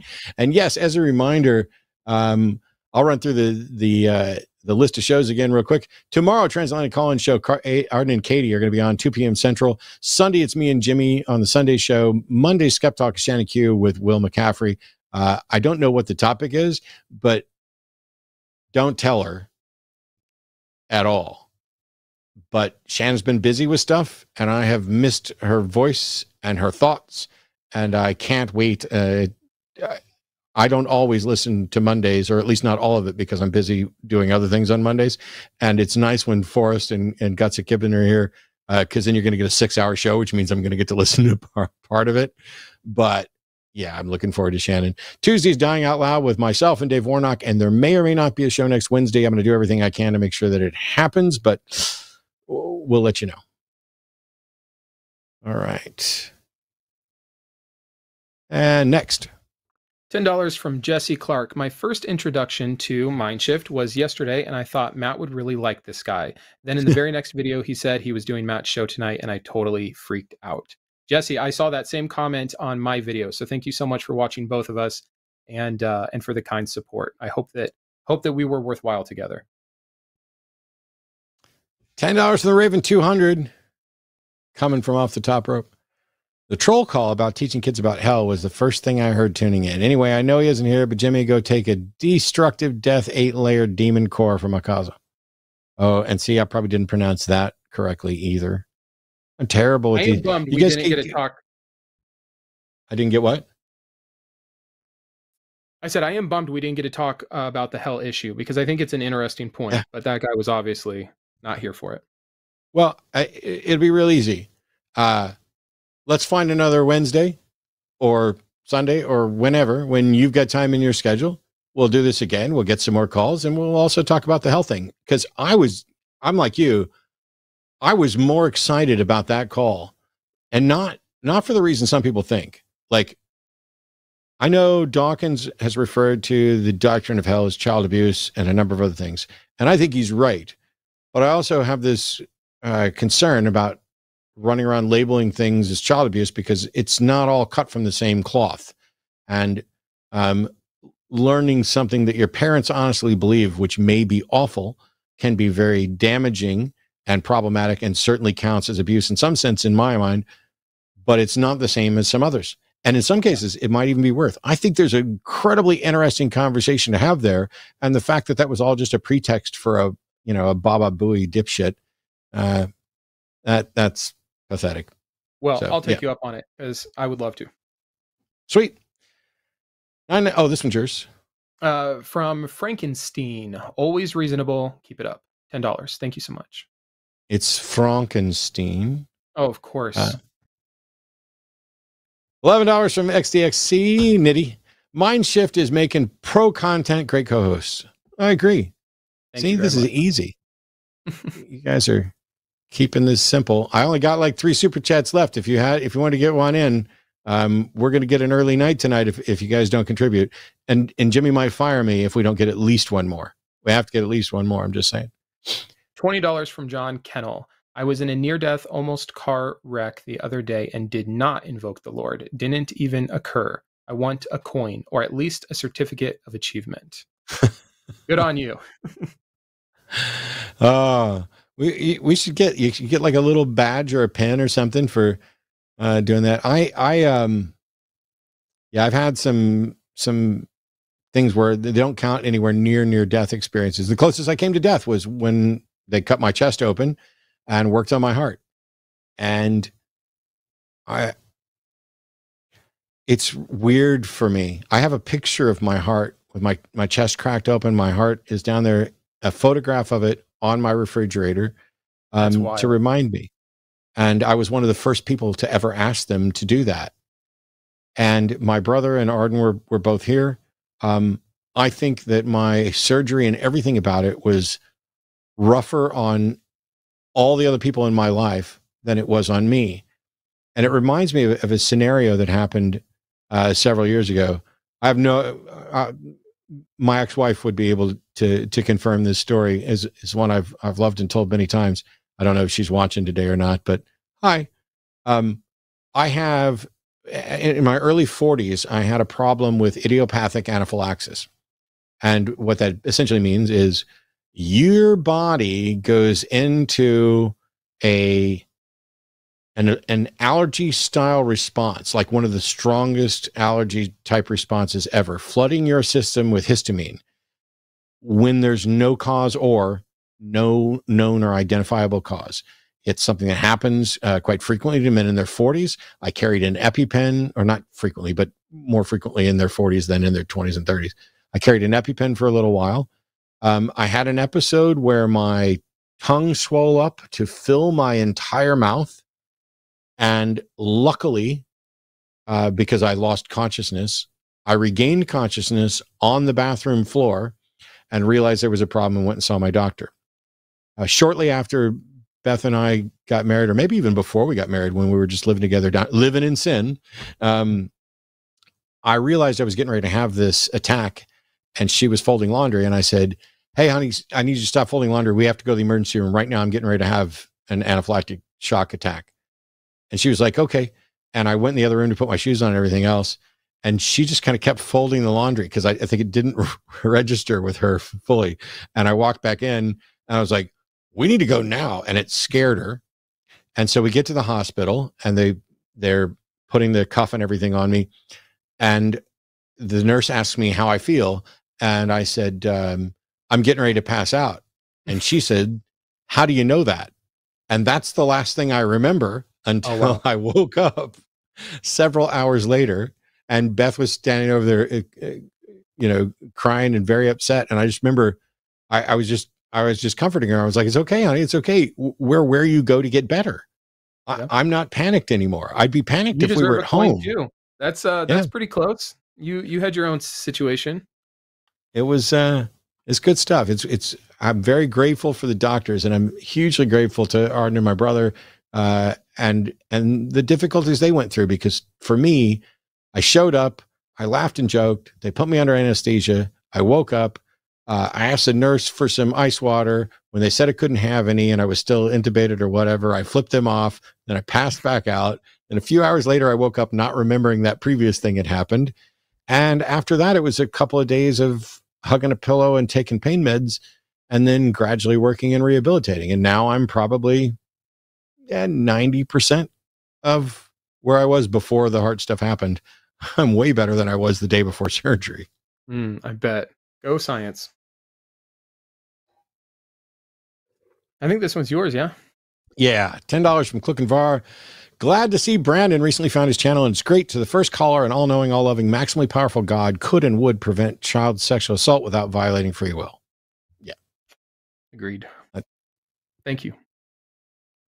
$10 from Dylan Fuller. This maybe can be a call, but even the idea of heaven is damaging to kids, myself included. Wanted to die because wanted to just be somewhere better. And it took so long to get out of that mindset. I hear you. I think that's a fantastic topic. If for those of you who were watching my channel, my biggest video yet is on the 7 problems of heaven. And one of them is that it's not real, and the consequences that has on earthly beings that are trading the here and now for the potential of a promised tomorrow.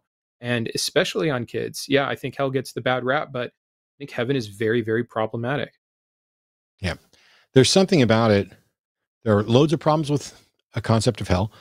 There are problems of a concept of heaven, and not just for kids. Wow, there's too many for us to go through.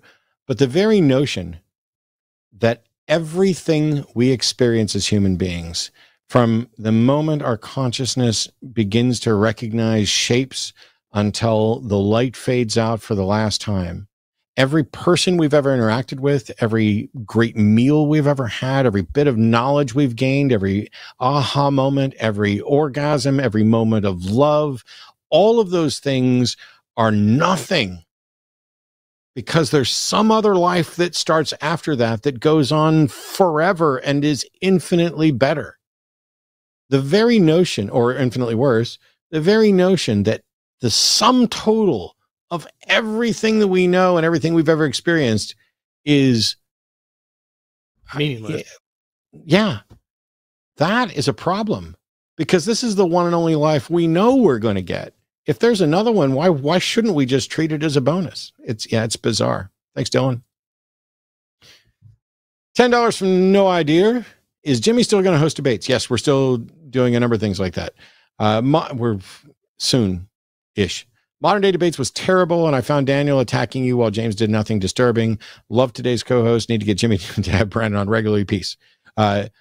We're discussing all kinds of things, and Brandon's already agreed to come back on, so that's just going to happen. Whether or not he ends up being a regular is somebody else's call, and a long way down the road of evaluating. But yes, so first of all, I get along well with James Kuntz from Modern Day Debates. He actually stopped at our house. We went out for lunch. We talked about the plans for what Modern Day Debates doing. We had a good visit. We showed him around, introduced him to the reptiles, and had a good time. I genuinely like James, and we get along. And that's one of the biggest reasons that I've continued to do debates at Modern Day Debates, despite the fact that there are massive problems there. The live chat is a cesspool of the worst order. If you look at the live chat that they saved for that debate and then look at the comments under the actual video, it's like two completely different groups. There's still some bad stuff down in the comments, but the live chat, there's a lot of delusional Muslims who not only are they engaged in this machismo garbage that Daniel seems to suck up, but they have a fundamental misunderstanding about logical arguments, fallacies, what is reasonable. It is a shame what religion can do to a brain, and not just Islam. It's a shame what religion can do to an otherwise healthy, productive thinking mind. Does it impact everybody the same? No. If it did, this is a problem that would have been easily solved ages ago. The reason generations before me didn't fix the world is because it doesn't hit everybody the same way at the same time. There are absolutely vile Christian ideals, not just within the main Orthodox religion, but the KKK is an ostensibly Christian organization. A number of white nationalist groups are ostensibly Christian organizations. They've picked things out that, to me, as a Southern Baptist, seem like former Southern Baptist. I'm not one now, but they seem like that's a perversion of Christianity. And in many ways, I can see the argument for that, but it's undeniable. My favorite question that I asked Daniel that night that never got an answer, and probably isn't going to, is this: does Islam encourage terrorist acts, or is it just really bad at preventing its adherents from engaging in them? One of those two things must be true, because there aren't secular humanist terrorists. But thanks a lot, No Idea. We'll get on to the rest of these. $10 from Justin. If polytheists love their gods, would that polyamory? Is that polyamory, I guess? If so, is it still polyamorous, even if it's all imaginary? Love is love, right? Well, love is love, but if you love somebody who doesn't love you back, that's stalking. And so if a God doesn't exist, it doesn't love you back, and then you're just a God stalker. Oh, thanks for the fun, Justin. We have $10 from Rick Walker. Why? Thank you so much, Rick. And by the way, I realize I've been having fun and trying to get through these. Thank you guys so much for being here tonight and for every one of these super chats. But not just that. Thanks for participating in chat, both live and after the show, in a way that shows that the line community is fundamentally different than some of the other ones. So from Rick Walker, why is the lineage from King David to Jesus contested when the lineage should be God, Mary, Jesus, period? Why is this contested? Okay, because first of all, everybody has two parents. And so if you wanted the lineage to be God, Mary, Jesus, that's one parent. The other parent, being Joseph, doesn't mean that they sired them. The lineage of the family goes down those routes. The bigger question is, why are there different lineages cited in the Gospels and they contradict? That's a bigger question. How did you deal with that when you discovered it? Me? Yeah. Yeah, the different genealogies and them not matching and not making sense. Oh man, I heard about it still as a believer, and the excuses. Here's the thing. This is why apologetics is amazing, is because they don't have to have a reasonable, good, or correct answer. They just have to have an answer, so that the believer like me, who can look up to someone that knows their Bible more, can say, someone else said this, and it doesn't have to mean anything. And so I held on to so many bad apologetics simply because they allowed me to continue to believe what I wanted and what I was comfortable in believing. So I didn't really deal with these things until I deconverted. And then I was just astounded at myself for being so freaking gullible. That is almost the best phrasing of that for exactly what I described back at the beginning of the show. When I went to my uncle for an answer, he gave me an answer, and without any thought, of course, that's the thing. And I just went off.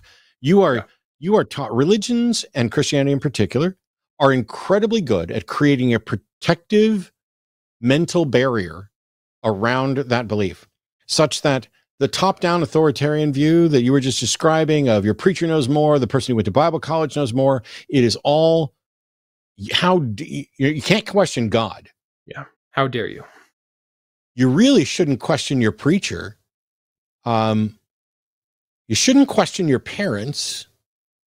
And I think all of those lessons, I think the world would be dramatically different if we taught people how to not only question their parents, authorities, ministers, and God, but to do so in a respectful and productive way that isn't just viewed as, I'm going to be rebellious. Screw you. I don't need to do what you say.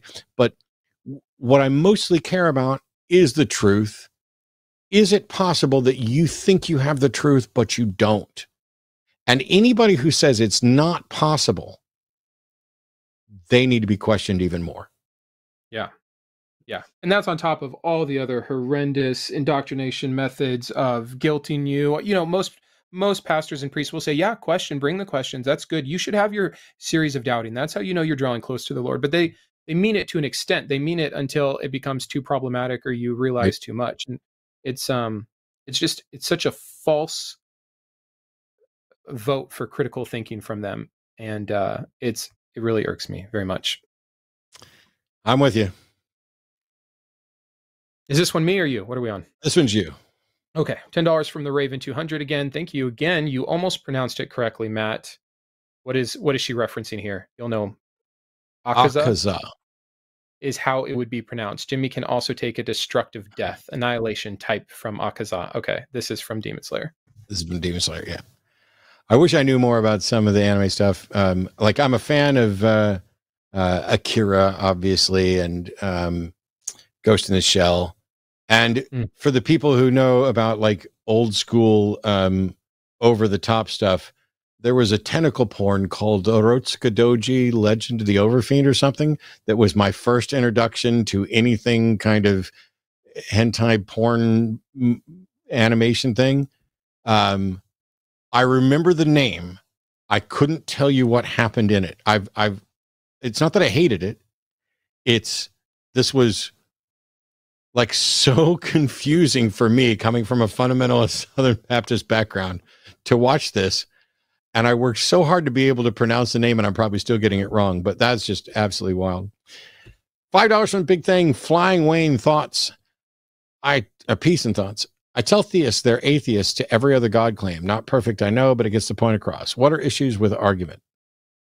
If I'm understanding you, and you're saying that this is what you tell theists, that you're an atheist to every other God except for the one you believe in, and you want to know what's the problem with that particular argument,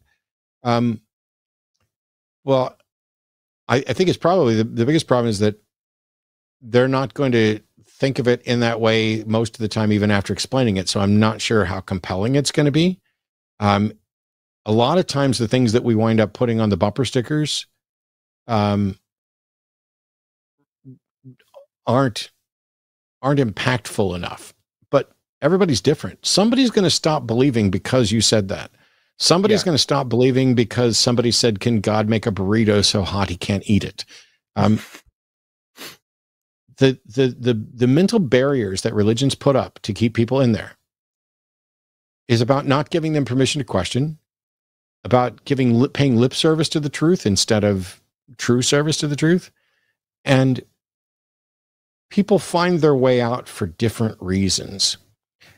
I used to talk a lot about teaching people logical fallacies, the arguments for and against the existence of God, the rebuttals to those, and that if people came up and said, you're just an atheist because you just want to sin, that you should say, no, I'm not an atheist just because I want to sin. I'm an atheist because I did a reasoned evaluation of the evidence and found it wanting and blah, blah, blah, blah, blah, blah, blah. And then I realized I was wrong. And I did a video. You can go find it on my YouTube channel that said Atheist Debates Patreon. I've forgotten now. I can't even advertise it correctly. But it's called Y'all Just Want to Sin.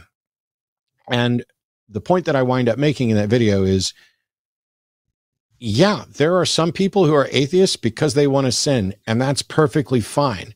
Because if you're an atheist because you reject a Christian concept of sin that says that you are sinning and in violation of God's perfect order because you're in love with someone of the same gender, that's a perfectly acceptable reason not to be a part of that religion. It's not like they've made a case that they're objectively correct on that moral front.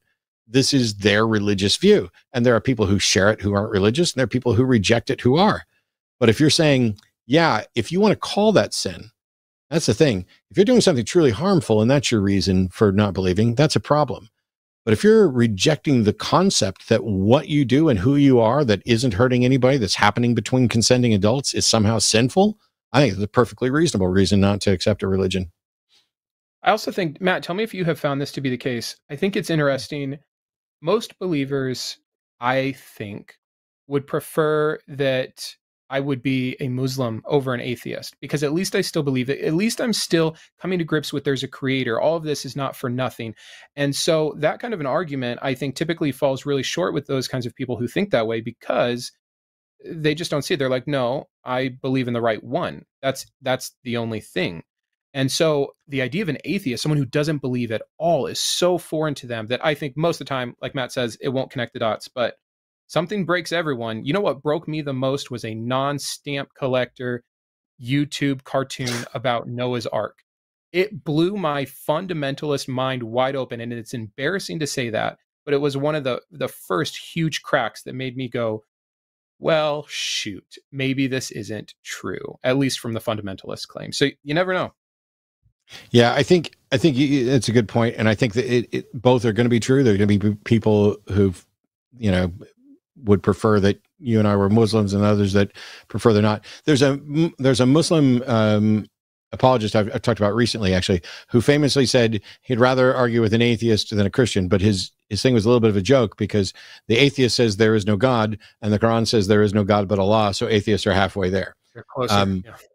Yeah. And there's a problem that some Muslims have with reaching Christians, because Christians have bought into this absolutely nonsensical, illogical idea of a Trinity, which is absolutely anathema to Muslims. But my debate opponent from Saturday said he'd rather live in a Christian nation than a secular humanist one. But my debate opponent from Saturday is a delusional buffoon. Oh no, that's an ad hominem. Yeah, I can do it now because we're not actually debating. Although I did call him like an ass like in the first 20 minutes, but I'm probably going to get the name wrong here. Oh, was it me or you? I'm really off. No, it's on the you. order Go here. for it. $10 from Ferran Salas. Theists don't have a problem invoking presuppositions in respect to God and being, and yet balk at the idea of atheist invoking presupposition with the laws of logic and thoughts. Oh, any thoughts? Sorry. Oh, and no, not poorly worded. We're with you. Yeah. No, So there are theists, by the way, who presuppose a God for the laws of logic. And then there are atheists like me who merely presuppose the laws of logic as a practical necessity about what can and can't be demonstrated, or demonstrated to be inviolate. So yeah, I think it's a little strange that there are but you're going to find this for every example you come up with, where there's going to be atheist out there that's going to be engaged in some sort of presupposition that they don't recognize as even that. I think that's one of the most powerful things that religions have done, and it did it to Brandon and myself, which gave us just so stories, just so explanations that everybody here believes it, and you'd be a fool to question it. And we have prohibitions against it. And so when you're like, hey, what's the source of morality? Well, obviously it's God. And you don't go any further. Why would you? Once you think you have the right answer, why would you keep looking around for an answer? When I find my car keys, I don't keep looking. That's why they're always in the last place I look, because I stop. And I think that's what religion does for a lot of these things. And if you begin with the biggest presupposition, that stops you from thinking about anything after that, because anything that comes up that you don't have an explanation for, you now have a presupposed God that can serve as at least the person who has the answers that you don't have. And that's kind of comforting. I don't know, but God knows. $10 from JCMFV. Hi, fellows. I'm a survivor of evangelicals' 90s purity culture. So happy to have my experience validated by the line and all the others. Seth, Hemet, etc. God bless you all. LOL. Thanks so much. I'm still wanting to get Hemet. What's that? I said I am also a survivor of 90s purity culture. Yeah, I'm a survivor of 80s. The focus on the family religious right stuff. The 90s Dr. were Dobson was my guide through puberty, because my parents were divorced. So my mother played me Dr. Dobson's puberty tapes for my Birds and Bees talk, and I cannot wait to deconstruct that on my channel, because it, even looking back to what I remember of it, it was just terrible advice. I never had to. I'll have to watch that. Everybody get ready for when he does that video, because I'm gonna have to watch it, because I didn't go through that. I actually had a pretty good Birds and Bees talk with my actual parents, yeah.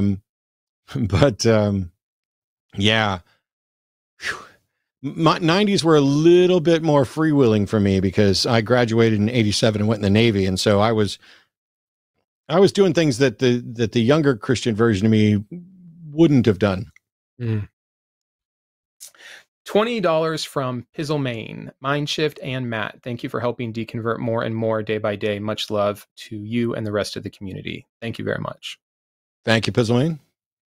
$10 from Action Poker. Thanks for the show, Matt. I have heard you discuss 4 items for judging prophecy, but I can't find them. Can you list them again? Wow. Off the top of my head, probably not. There's almost certainly a video about it. If you go to patreon.com/atheist debates, my Patreon thing, for $1 mere, you can probably go through and find a video that I did on prophecy. But I'll tell you, all the videos that I do on my Patreon, are almost all of them. Almost every video I do on the Patreon, they're available for free to everybody on my YouTube channel. And so if you just search Matt Dillahunty prophecy, I think you'll probably find both a YouTube video that's part of my Atheist Debates project and a lecture I gave about it. But if I had to try and do it off the top of my head, they need to be specific, not prone to interpretation, answerable by a single clear occurrence. And the obvious one that I sometimes skip is, obviously the prediction has to be in place before the event, and it shouldn't be something that people are actively working to bring about. Because if I say I want a medium rare steak, the waiter is not fulfilling the prophecy, and neither is the cook if I get it medium rare. So that's best I got off the top of my head. Another one here from Action Poker, $10. I asked someone for their best biblical prophecy, and they brought up the fall of Babylon in Jeremiah 50:51. I didn't have a good response. Any insight, or should I wait for the secular Bible study? Yeah, we're getting close to Jeremiah, and I'm sure I'll cover it. I don't know if I have a whole lot to say about it right now. There are so many issues in Jeremiah and Isaiah and a few others concerning prophecy. So Matt, if you have something specific on that one, I'll defer to you. Not only do I not have anything specific on it, it's one that I don't think I've actually done a video on, and I don't think I've done anywhere near enough research to address this particular passage. So I look forward to you doing it, and if you don't get it done soon enough, this will probably dig at my brain until I actually have to dig in and do it. That's how most of my videos happen. Somebody will ask me a question where I don't have a good answer, and then I'll go find one. Or I'll find out that it was a question. Yep. I just got a note from the producer. We got some more supers rolling in, and we're very grateful for that. And I only got about 11 minutes or so till I got to let Brandon get out of here. So here's what I'm going to do. Boom. $10 from Eric made it 10. I have nothing to say at this time. Thank you so much, Eric. I'm going to move through these pretty quickly. I'm going to keep reading these, Brandon, just to save us a little bit of time. $10 from Edward Rogers. Much thanks to Edward Rogers as well. Huge love for the support. And $10 from Jason Henderson, just says Deuteronomy. That's for me. I can't pronounce it. I butchered it on my secular Bible study series, and everyone has not let it go for over 2 months now. I appreciate that, Jason. You want to give it a try? No. Okay. No. So no. I appreciate more failure. Arden and I have sat around. We watched some videos of some people who clearly have done nothing but play World of Warcraft their entire life and haven't read. So they didn't even know how to pronounce like Visage as an ability in the game. And it was, I forget even now how they messed it up, but I'm not gonna mock you, but one of these days, my Achilles heel. Yep. Some people, there's a tongue-tied thing. $10 from the late Peter Cook. When I was a child, I feared God may reveal itself to me, so I prayed that it please remain invisible. And to this day, God is still beneath the spell of my prayer. That's outstanding. Nacasius, $10 Canadian in alleged money. $10 says tentacle porn will be brought up in Matt's next debate. Why not? In my previous debate, they bring up my divorce. Actually, I had a line in my opening that I did not get to use. I did not use because of running out of time, and I didn't want to add it right at the end. This is going to be happening in my opening, and that's this. Every time my opponent talks about my personal life or my personal view, they are avoiding the subject of the debate because I've never taken a debate that is about me and my personal view.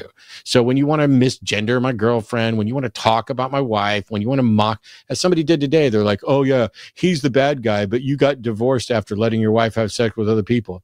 I'm like, I'm literally advocating for educating children while my opponent is advocating for having sex with them and marrying them. But you decided to focus on my marriage and divorce while my ex-wife is still one of my best friends. Do you know how stupid you look right now? It's ridiculous. It's such a good line. Awful. I love that for the beginning of a debate. I would hope that it would work, but I also know that it might not. It might not. $10 to the Raven 200. Thank you for the third one. Oh my goodness. People change their belief for different reasons. I have Dark Matter 2525 to thank for that. A lot of people do. My previous beliefs were satirized and I didn't have a response for it. It was uncomfortable but needed. You are absolutely correct. Good company. $10 from Rick Walker. Someone once referred to me as a recovering Catholic. 20 years later, thanks to you and others who do videos like this, I now understand that this is a good description of me now. Thanks. Yes, I fully feel that, except that I wasn't Catholic, although I had family members that were.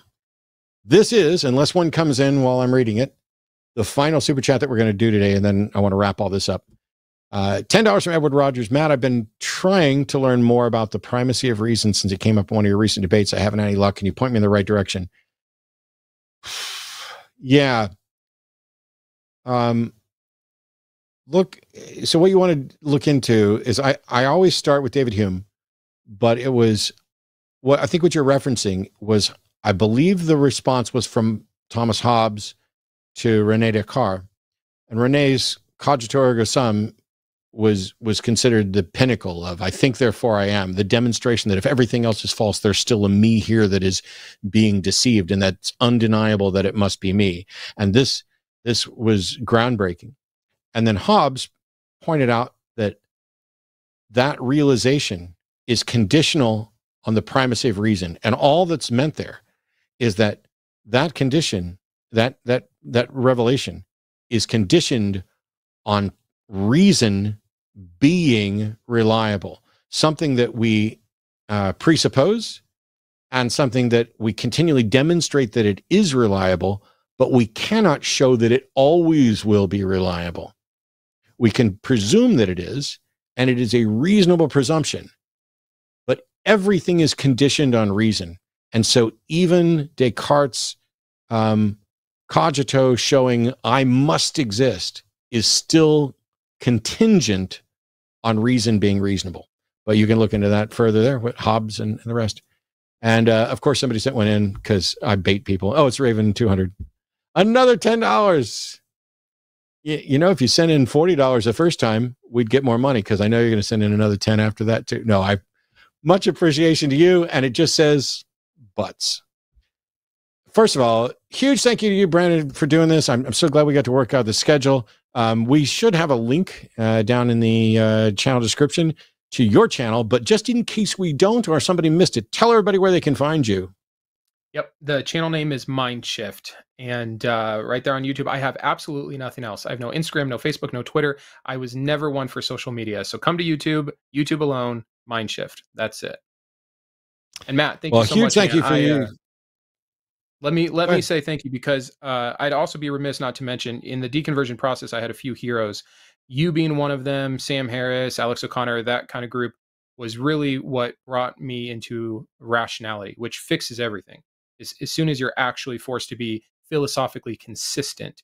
And one of the first things I ever saw was you and Mike Winger on if the belief in God is reasonable. And the difference between evidence and claim that you made in that video was another one of those keystone moments for me, man. So thank you.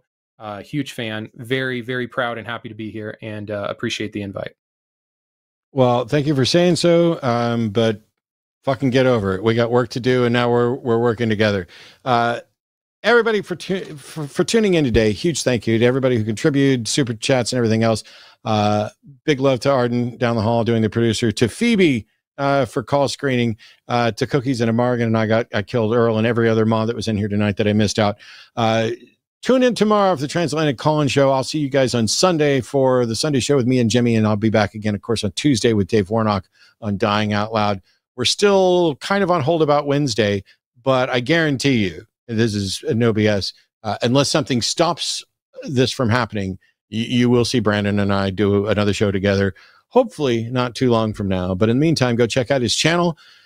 Please try to take care of each other as best you can without being a nuisance about it, because you don't have to fix everybody. The world isn't on your shoulders,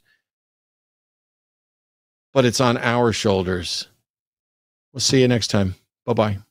Cheers. Also, thanks to GCMFV for the $10 super chat that came in after we closed out. We appreciate the support. See, the producer's got to get the last word in.